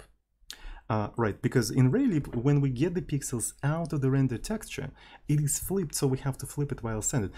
Luckily, somebody in the YouTube comments in the previous session actually said that in FFmpeg there is a flag. I wonder if we can find it, which is vflip. I can't find it, right? So just a second. I hope it was not GPT model that confabulated this kind of flag, because it might have been. Limited out, right, flip. I'm pretty sure it was the GPT model that confabulated that flag specifically. FFmpeg flip vertically. V-flip maybe. How can I rotate video? Well, I mean, not rotate. Do you know the difference between flipping and rotating? Jesus. The age of AI, everyone. So there's a H flip and V. Okay, so there is such thing. All right. Okay, so there is a V flip. So we can use something like that instead of flipping ourselves. And maybe this is something that we're going to employ in the future, but I could not be bothered to do it right now. Right. So this is just something that I wanted to mention, that it's better to probably do that on the level of FFmpeg. Just send whatever you have to FFmpeg and let it process all of that. Okay, so here we do FFmpeg pipe, so we send that to a pipe, and this here is FFmpeg pipe. So by the way, all these operations can also fail, and we probably want to handle that as well. Right. So which is probably worth creating some sort of a to-do. So first to-do I would like to create is the one for the FFmpeg to do. Use vflip of FFmpeg instead. Also handle potential error that may happen in all of the FFmpeg functions, right? Because right now they return void, kind of insinuating that they may not fail, but they may fail, right? And they probably will fail. Especially if you just run FFmpeg and like forcefully kill the child FFmpeg process. We literally cannot handle that situation, but it may happen for whatever reason. So I think the main application should be able to handle that somehow, right? At least stop sending frames and just like say the child process has died. So okay, let's go to here. And does it compile? I think everything should compile now. Okay, that's pretty cool. So now let's go ahead and try to compile the Windows part. Right, and yeah, I need to start developing all of that thing. So FFmpeg windows.c. All right, and for windows.c, we're going to just implement all of these things in here. But the implementation of the FFmpeg structure is going to be completely different. It is going to have H process and probably pipe like this. So, and according to the notation, we have to do H pipe, right? So we have H process and H pipe. So that's how we're going to be doing all of that. Okay, so here we're going to be returning null for now. I'm not going to handle that. Okay, so here we should start the process. So let's go to Windows. And starting the process is as simple as this, right? We all know that. We all actually know that. So this is going to be the pit, and I'm going to copy it up until the pit. So in here, I suppose what I'll have to do is just do FFmpeg malloc size of FFmpeg. By the way, on Windows you're not supposed to use malloc, right? So WinAPI has its own like memory allocation things, but I don't know them, so I'm going to fix that later, right? Use Windows specific allocation stuff. Right, so I heard that it's generally bad idea to depend on libc in your Windows applications, and essentially WinAPI has everything that libc provides, and libc implementation for Windows is just like a very shitty and stuff like that, so you kind of want to avoid that. Portability layer issues, yeah, I don't know, but since it's convenient right now, I'm gonna just like stick to it. All right, and we can maybe fix that later when I feel like it. When somebody actually complains, right? Okay, so this is assert, and essentially what I'm gonna do is FFmpeg H process, right? So just copy this H process in here, but I don't have a pipe, right? I don't have a pipe. And as far as I know, we are creating pipe in no build as well. So there was something for creating, yeah. So for example, there's a cross-platform function make pipe, and on Windows, it does this, right? So there's literally a function create pipe, and yeah, that's basically, it's actually very straightforward. Look at it. It's as simple as that. Okay, so maybe that's what we can do. Essentially, so FFmpeg Windows. But we have to create that pipe before we create the process, right? Because we're going to be sending that pipe as the standard input, So, and I also want to preserve that pipe. So that means I need to create this particular structure that we're going to be returning first, right? So I'm creating this structure first. And then I'm creating a pipe, but I'm creating a read pipe. What pipe do we need? Do we need a write pipe or read pipe? I don't quite remember. I feel like we need both of them, right? I feel like we need both, because one we're going to be using for the child process, and another one we're going to be, yeah, this one. Yeah, this one is very interesting. So let me see. Let me see the wording of creating the pipe. So,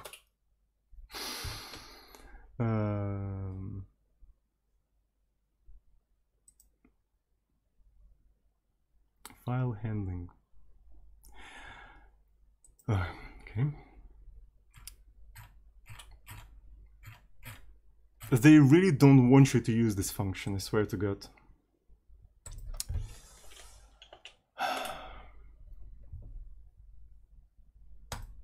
They really don't want you to use it. They really don't want you to use it. So pointer to a variable that receives the read handle of the pipe. So that means you're supposed to read from that handle, which means that this is something that we're gonna pass to the child. So, okay, let's create two things here. Handle pipe read and pipe write. Peep, right. Pipe read and pipe write. So, and I suppose pipe read is going to go to here. Pipe read, so this is the input. And pipe write is going to go into this structure. And since I don't have to do it like that, I may actually give it a little bit later. So let's actually do it here. So in the pipe, this is going to be pipe write. There we go. Yep, I think that's it. I think that is actually it. So that's how we're going to be doing all that. That is how we're going to be doing all that. So sending a frame, sending a flip frame, I don't really know how to do that yet, but can you write into handle? Right, so Windows, Win API, write to handle. How do you write to handle? Write file, I suppose that's just write file. Do you have to flash it or anything like that?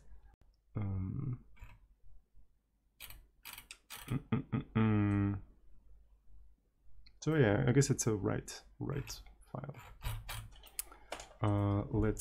I'm gonna just like copy paste it in here, but I'm not gonna use it yet because I want to implement end rendering, and when we're ending the rendering, we're just waiting for the PIDs and stuff like that. Yeah, so we're waiting for the object and close the handle, and let me just copy paste it in here. Okay. So now here's an interesting point. We don't really need a separate source code for Windows example. We don't really need a separate source code. We can just use main row. Right, we can just use main row and use the FFmpeg stuff, because basically Windows stuff is abstracted away. Right, so this same code should now work on Windows. We just have to link it with a different thing. You know what I'm talking about? You know what I'm talking about? Yeah, that's what I'm talking about actually. So let me get rid of the main Windows, right? And this executable. So then I'm gonna do min.gw, and this one is gonna be main row win. We are gonna be supplying main row.c, but on top of that, instead of supplying FFmpeg Linux, we're supplying FFmpeg Windows, and that should automatically work. At least that's the goal. So let's go ahead and do that. So of course it's gonna fail and everything. And okay, so we have some Linux specific stuff left. So this is something that we have to remove, right? So it should not be here. That's for sure. What else do we have in here? Okay, so we are in the Windows specific stuff. So that means we have to include windows.h and define win32 lin and min. Okay, so the rest of the compilation errors. So some typing errors, nothing special.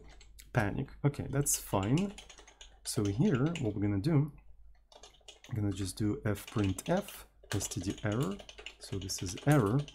Get last error as okay. So I think I removed this thing. Let me grab this kind of stuff from no build, where it is located. So I should bring it back. Maybe even make it static, so it basically just optimizes the stuff or whatever. And let's compile it one more time. Printf, so let's include stdio. Okay, so get last. Okay, so this one probably has to be visible in all of the places where we use it, so I'm going to define it on top in here. It's not going to be visible outside of the translation unit. Right, so, okay. So assert, let's include assert. And what else do we have? So yeah, in case of an error, we return 1 in this code, but now since we're returning the pointers, we don't have to do that. What else do we have? So pipe, it's called hpipe. I renamed it to hpipe to follow the convention and stuff like that. So here ffmpeg h process. H process, and what else do I have? So this is null. So it's kind of all over the place. I don't really like that. FFmpeg H process. So this is exit status. So what I'm doing here, I'm just like following the compilation errors. Okay, so ending, yeah, this one is interesting. So ending the rendering can also fail, but we don't have a way to report that stuff. Right, so maybe, but since I have it to do, so it doesn't really matter. I'll get to properly reporting errors out of this function later. Okay, so in this one is FFmpeg H process.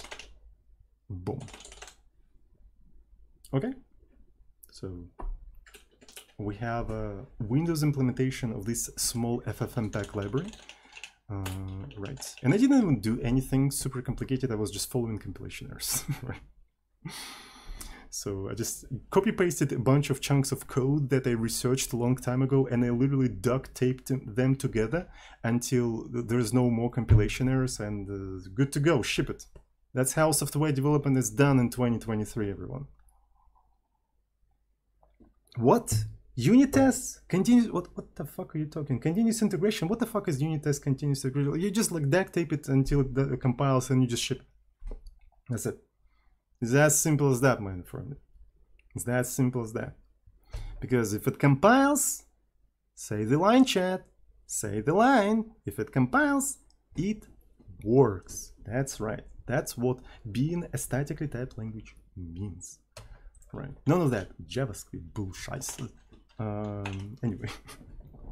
So we got the executable. So we have a main row. I have a feeling that it's not going to work first try, but we're going to try it anyway. So I'm going to just go ahead and do whine main row.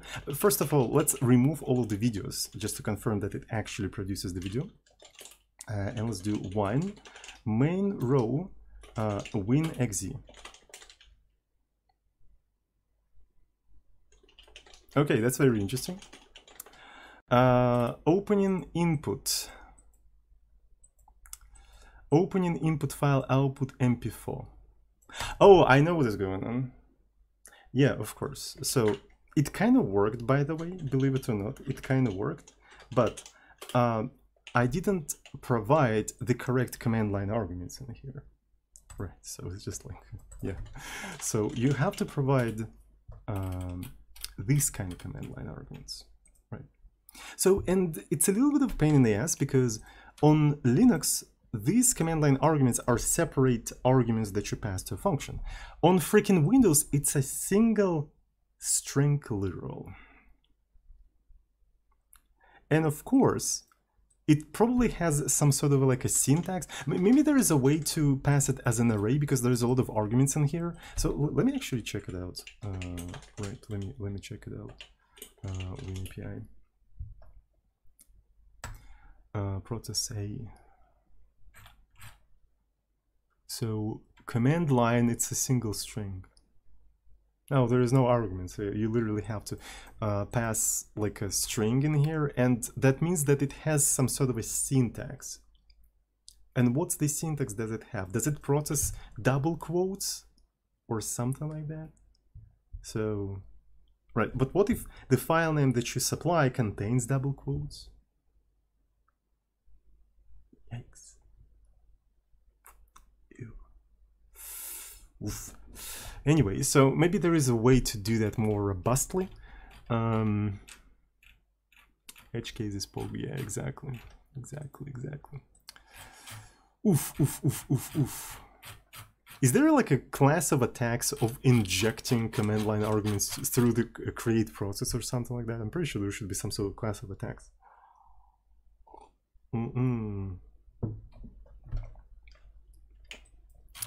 This string is directly passed to the process you're calling, and it's up to the receiving process to part. I do not believe it.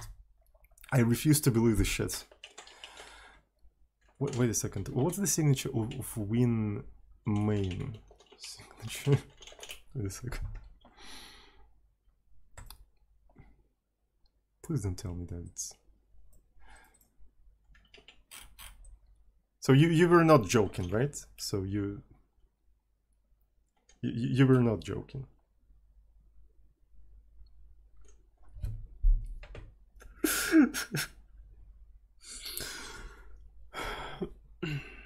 WSTR. So WSTR is something else? What is WSTR though?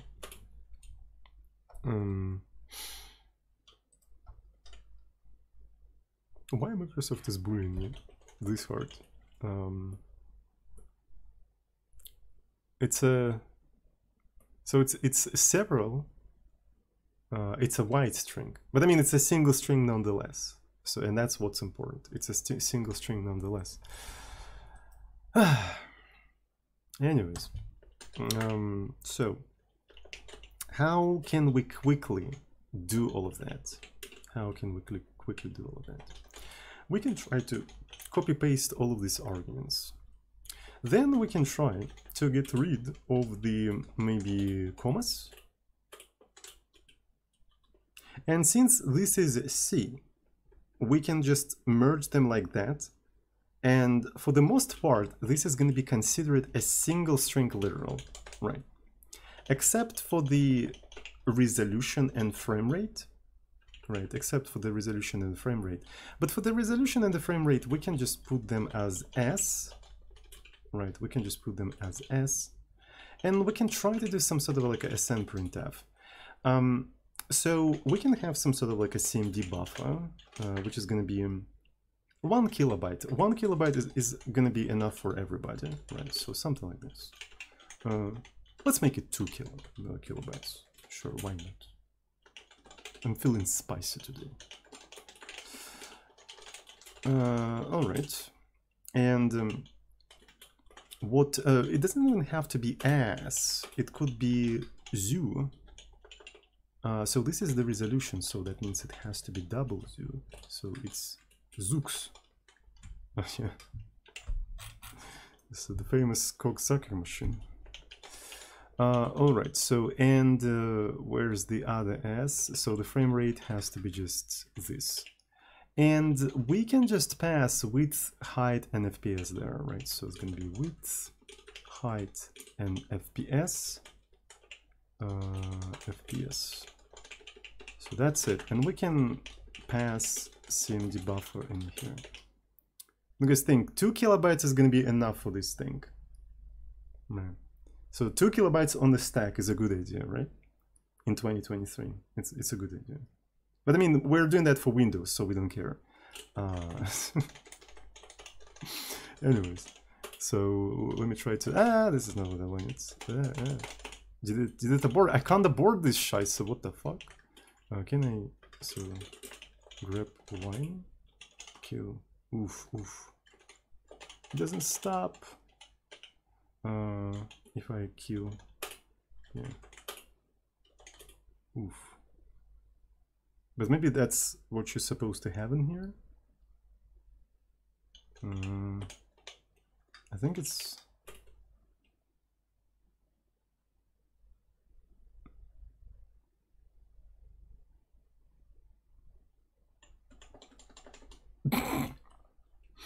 Excuse me? What the fuck is going on?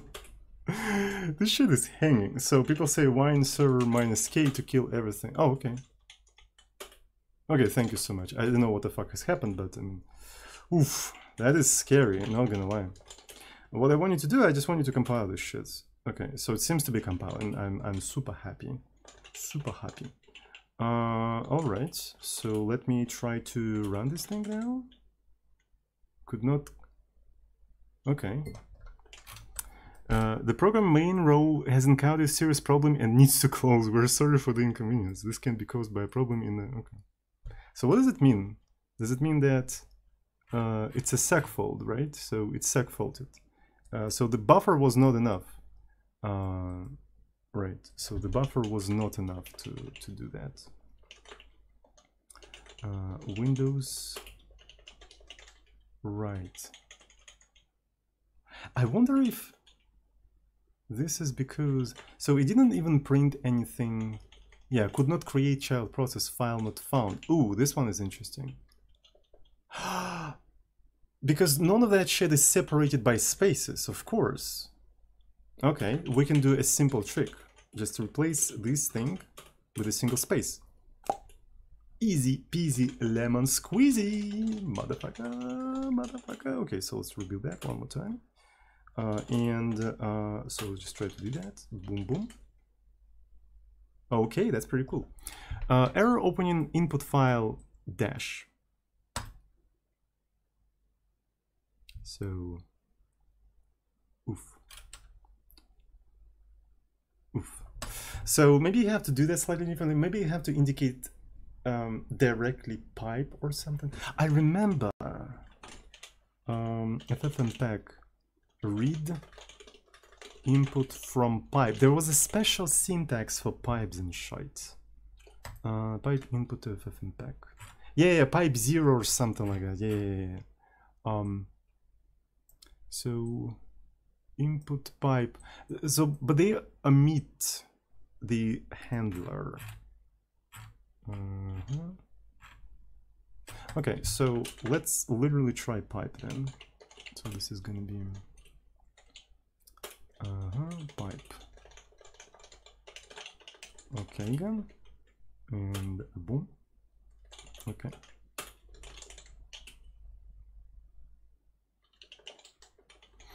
Error reading file pipe. Pipe 0. Okay, let's give a try pipe 0. I wonder if it, like Windows FFmpeg doesn't support this kind of stuff. I wonder if Windows FFmpeg doesn't support this kind of stuff. But we're getting closer, hopefully. Yeah, it cannot invalid arguments, so it cannot open any of that stuff. That's actually kind of soggy. So, unable to read ZU. Oh, wait, that's a good point. So, does it say... So, are you telling... Thank you so much. Yeah, so somebody said that in the chat. Thank you. So that means... But they're... All right, so ZU essentially... the thing for size T, right? It's a special thing for size T. We can replace it with D, of course, but the problem is that D is signed and size T is unsigned, so yeah. Yeah, let's just do that. Not that big of a deal. This is... fuck. Wine server... Okay. So essentially, if you run this thing and Control-C, it's gonna stuck, and you'll have to do wine server -K for whatever reason. You can just stop it. Dude, it feels literally like Windows, because on Windows, if you started some process of processing something, you can't easily stop that shit. Wine is just like Windows, holy fuck. It inherited that Windows. You know what I'm talking about? You can't just stop anything, right? So you can't just press cancel, it's not gonna work. It's basically Windows. Anyway, so let's just give it a try. Yo, what the fuck, is it gonna do shit? Wait, it is doing scheisse. I don't see output in here, but it's kind of stuck. Yeah. Wine server -K. So it kind of... Yeah, alright, so that's already progress, right? It's stalling, but... So, pipe... Let's put dash back. Let's put the dash back. So let's recompile.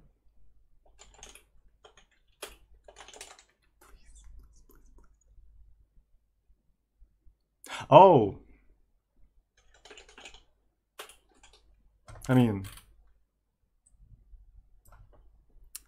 what did they expect?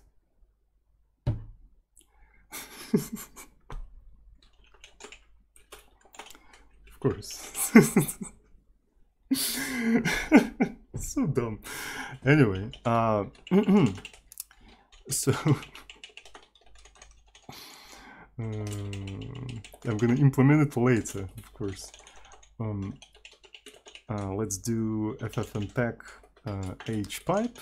So the buffer, we can just provide the data. So the number of bytes to write, size of uint32t, width, height. So it's gonna tell me how many things it's written. But do I care? Can I just say null? And LP overlap. I don't know what the fuck is it. Like, why does it always have some weird additional parameters that usually I don't give a fuck about? Like, overlapped? Excuse me? Like, what is to overlap in here? Freaking Windows, I swear to God. Overlapped. So let's read what the fuck is that. A pointer to an overlapped structure is required if a file parameter was opened with flag overlapped. Otherwise, this parameter can be null. For I really like how, like, Win API arguments, they initially usually make sense, and at some point they stop making sense. It's just like, it's almost like random arguments. They do random things in like unrelated place. Like, what? I suppose I don't have to provide, so it can be null. So I don't even have to care what it is, right? So I can just say null. I don't care. So, and here it's flipped, so it's also implemented, right? So I'm gonna grab the flipped from Linux implementation. I'm gonna grab the flipped from Linux. And in here is gonna be just write file, hpipe. So FFmpeg data, though, yeah, so it's not, yeah, it's like this. Width, size of, and then null. Null. What was the other one before? Number of bytes. Yeah, okay. So that should be it. That should be it, hopefully. Okay, so it doesn't compile. That's fine. Let's do int. Okay. The moment of truth.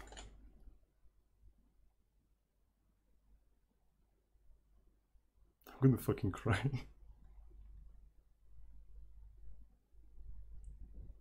Huh? And it's stuck. At least it is creating... Okay. It can't really finish it. Can I just... Okay, Control C, that's fine. If we take a look at this thing... It doesn't play... So it didn't finalize it, unfortunately. So how do we stop? When we stop... Yeah, that makes sense. We just wait until it finishes. You know what we have to do? We have to close... We need to close the pipe first to sort of... The way it stops on Linux, by the way, the way it stops on Linux, we first close the pipe, which triggers FFmpeg to finish because the input, the standard input has been closed.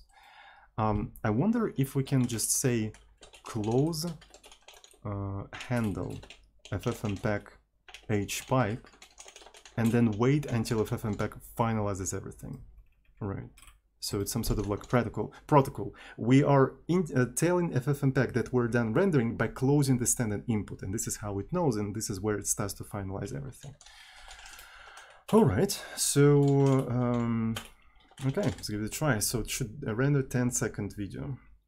Hopefully closing the pipe should indicate. That's not enough. That's not enough.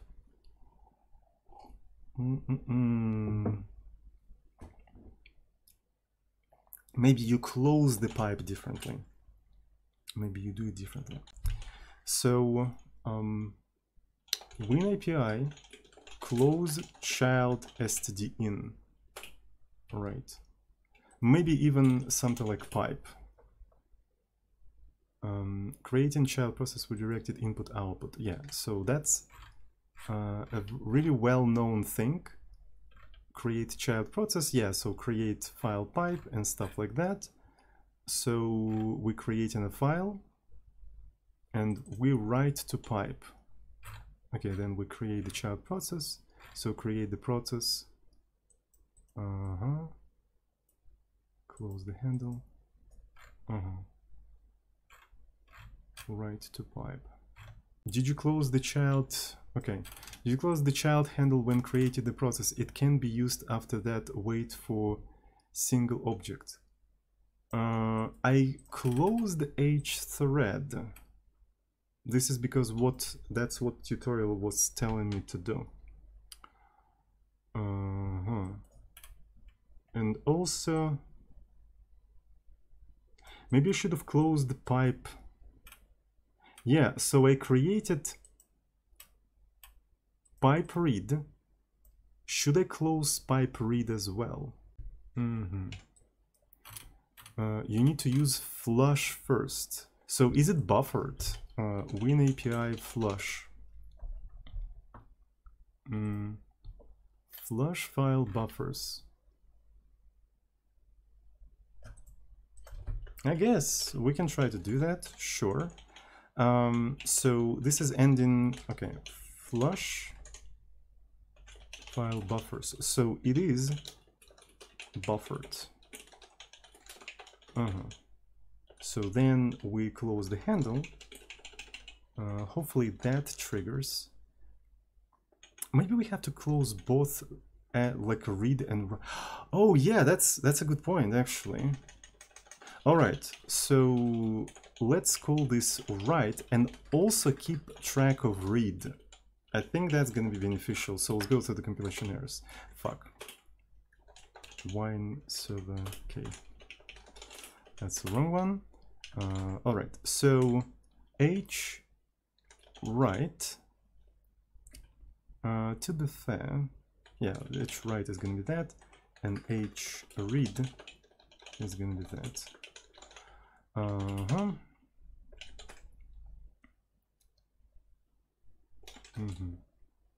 Oh yeah, I named them differently. Read, write. Okay. So this one is write.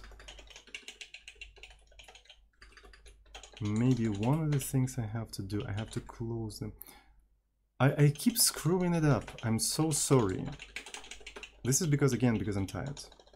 Right. What else? Here we have to flush the write.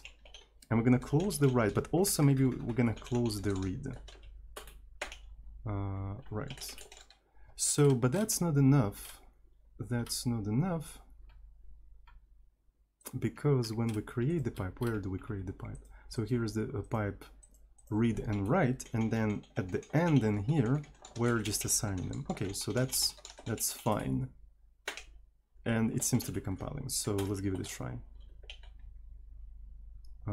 So it is processing. That was not the case. It was not the case. It was not the case. One of the things we can do, okay, so this is the last thing we can do. We can set the length of the video.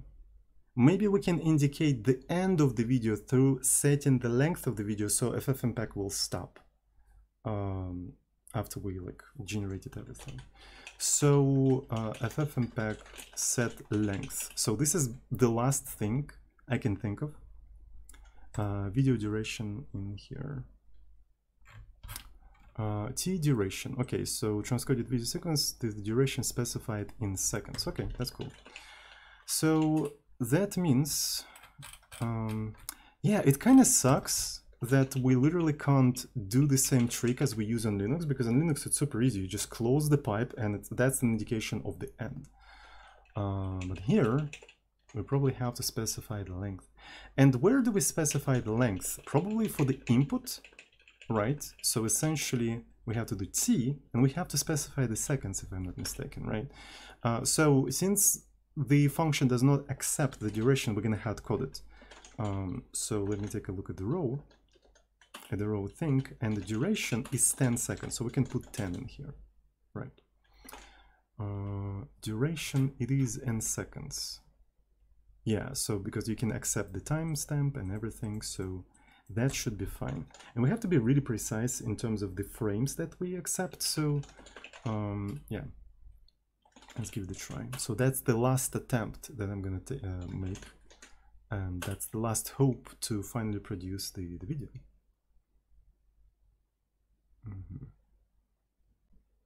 Yeah, I don't know. So I'm gonna try to research that off screen, right, and see what's up with that. And maybe I'm gonna put it in a footnote of the stream. I'm gonna put it in the footnote of the stream because, yeah, it's just like a very tedious process of just trying different things. And there's probably some sort of a hack.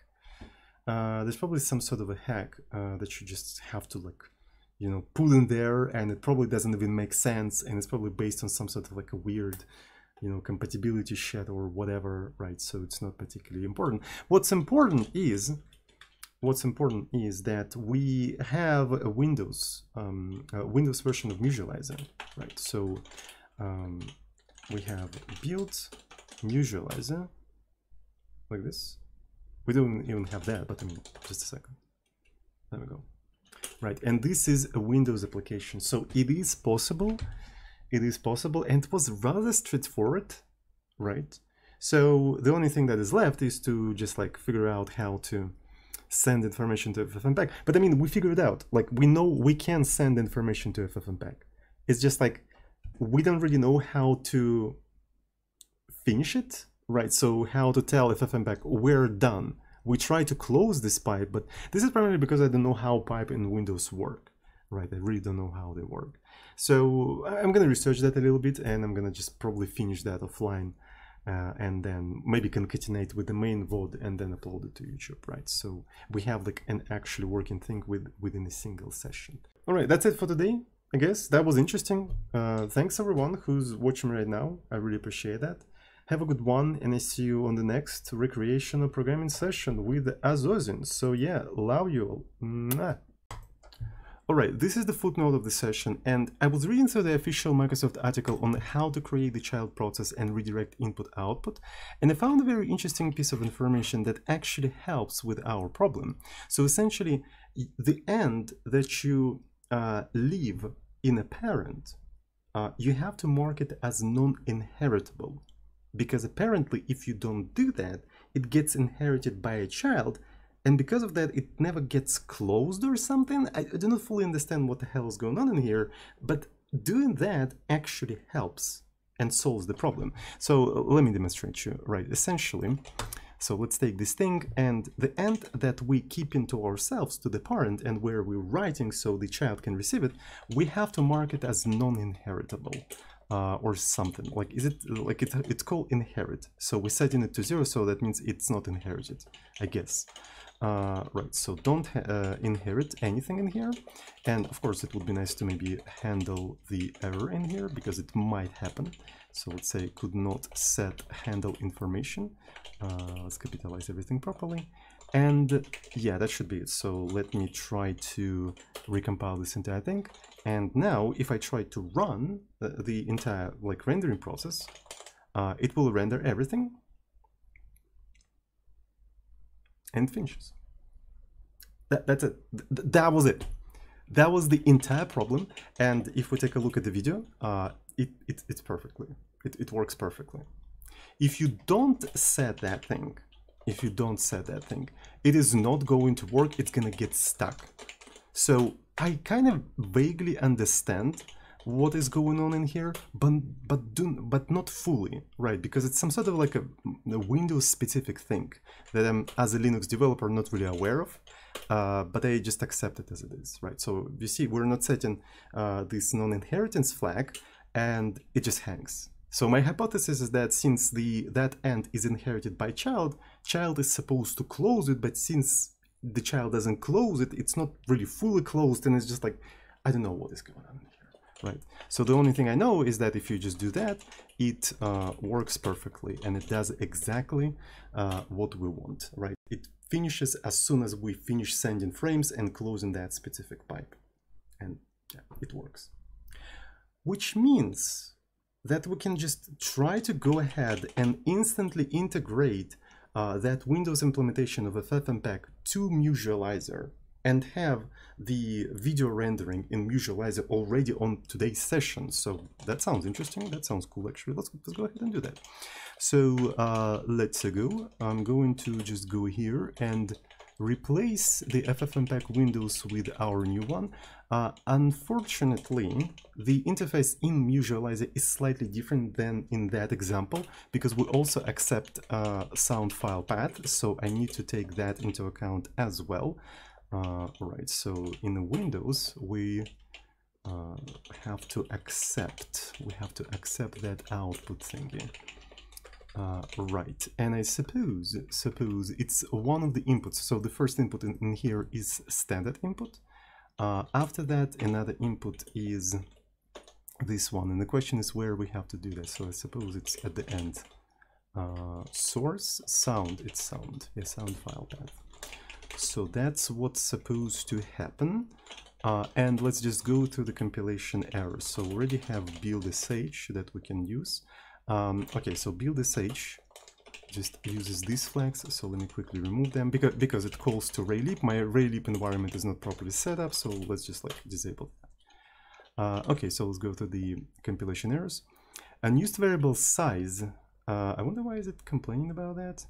I mean, yeah, so apparently I never compiled this code with all of the warnings turned on, so that's why it has all the warnings. Interesting. So here it's integer, but we know, you cannot see Scheisse by the way, right? So it's complaining that we're using D on unsigned thingy, but if I don't do that, it's, we can replace it with U. Let's keep it D. Let's keep it D. Okay, so everything seems to be fine. The only thing we're missing in here is the FFmpeg executable, so let me quickly bring the FFmpeg executable here. Alright, so FFmpeg xc. Alright, and the question is in the build.sh where we're building it. We're building it into the build. Okay, so let me recompile everything one more time, just in case everything seems to be compiling. I'm super happy. Let's do build Musializer xz wine. Alright. So let's go to PCManFM, programming, Sodium, Musializer, music. I'm actually navigating the things blindly completely. So, and let's take the short thing and render it. Okay, is it actually sending shit to FFmpeg? I feel like maybe it does. It's really hard to tell if it's actually sending shit there. Okay, so it started FFmpeg at least. We can take a look at the maybe output.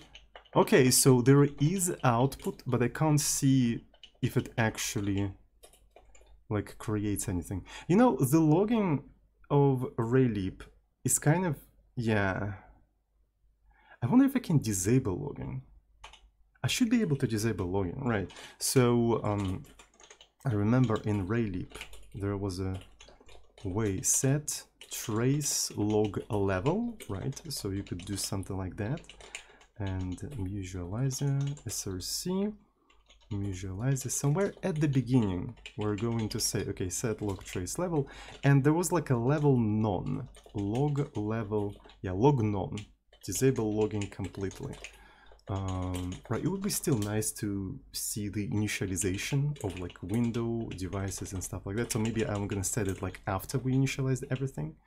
So yeah, let's go ahead and do that. So let's do the build and let's start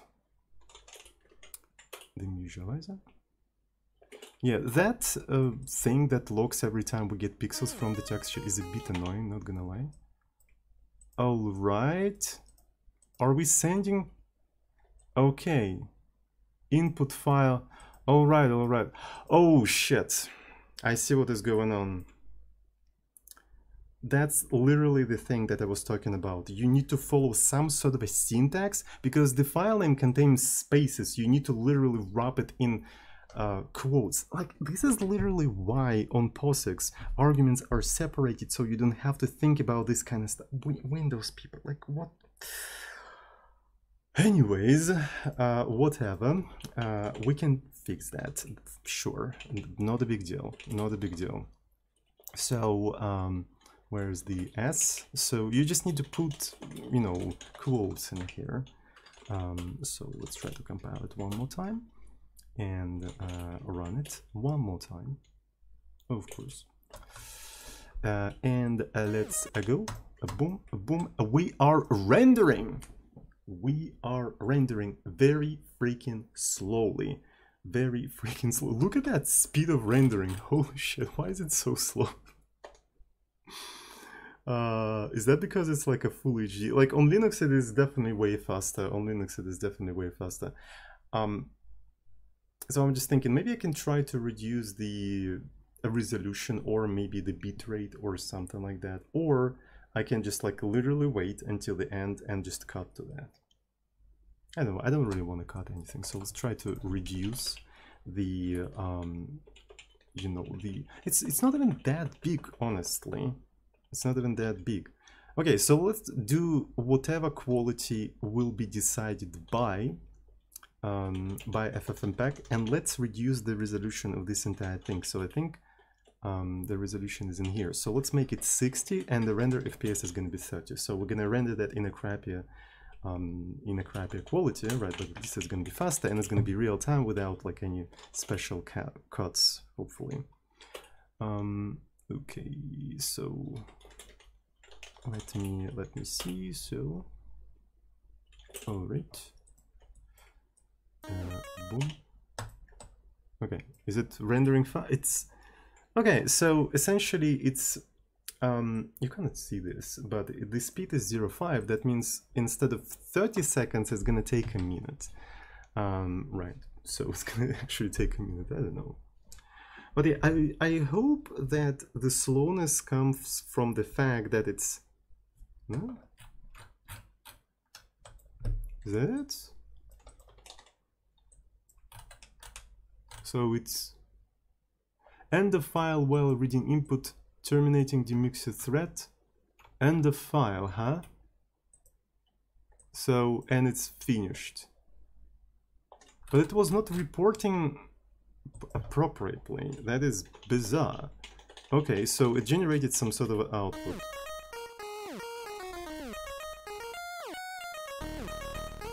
It is correct though, but on in the standard output it was reporting some strange stuff.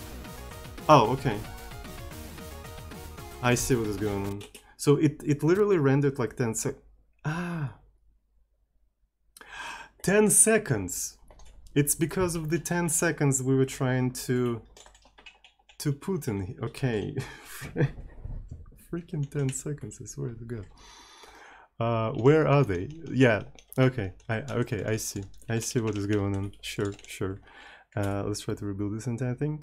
And let me see. Let's try to run it one more time. 10 seconds. God damn it. Alright, render. So this time, hopefully, it will just like work properly. Oh, is it? What if it was working because of those 10 seconds? Alright, whatever. Let's just wait. So I hope that slowness is because maybe of Wine implementation or something like that, and actually on Windows it is way faster. I hope, but who knows? We'll see. I'll definitely try to test this executable on Windows as well, just like a sanity check, quick sanity check, and maybe I'm gonna then upload it to GitHub in releases, right? So you can download it and stuff like that. Unfortunately, it's gonna be unsigned, right? Because I don't know how to sign executables on Windows. I feel like it might actually cost money as well, and I don't have any money, so I don't know. We'll see. Maybe there is a free like options to just sign it up. Okay, so he's doing things. All right, so we're done. Cool. Now let's take a look and see if it's fully rendered. Just a second. I think it's working, right? So Yeah, it's past 10 seconds, we fully rendered it, so we have fully ported Musializer for Windows. And we did that completely on Linux. That is bizarre. The fact that they can just do that on Linux is kind of weird. But I still need to test it on like on actual Windows, but still. Alright, so I guess I proclaim today's session a success.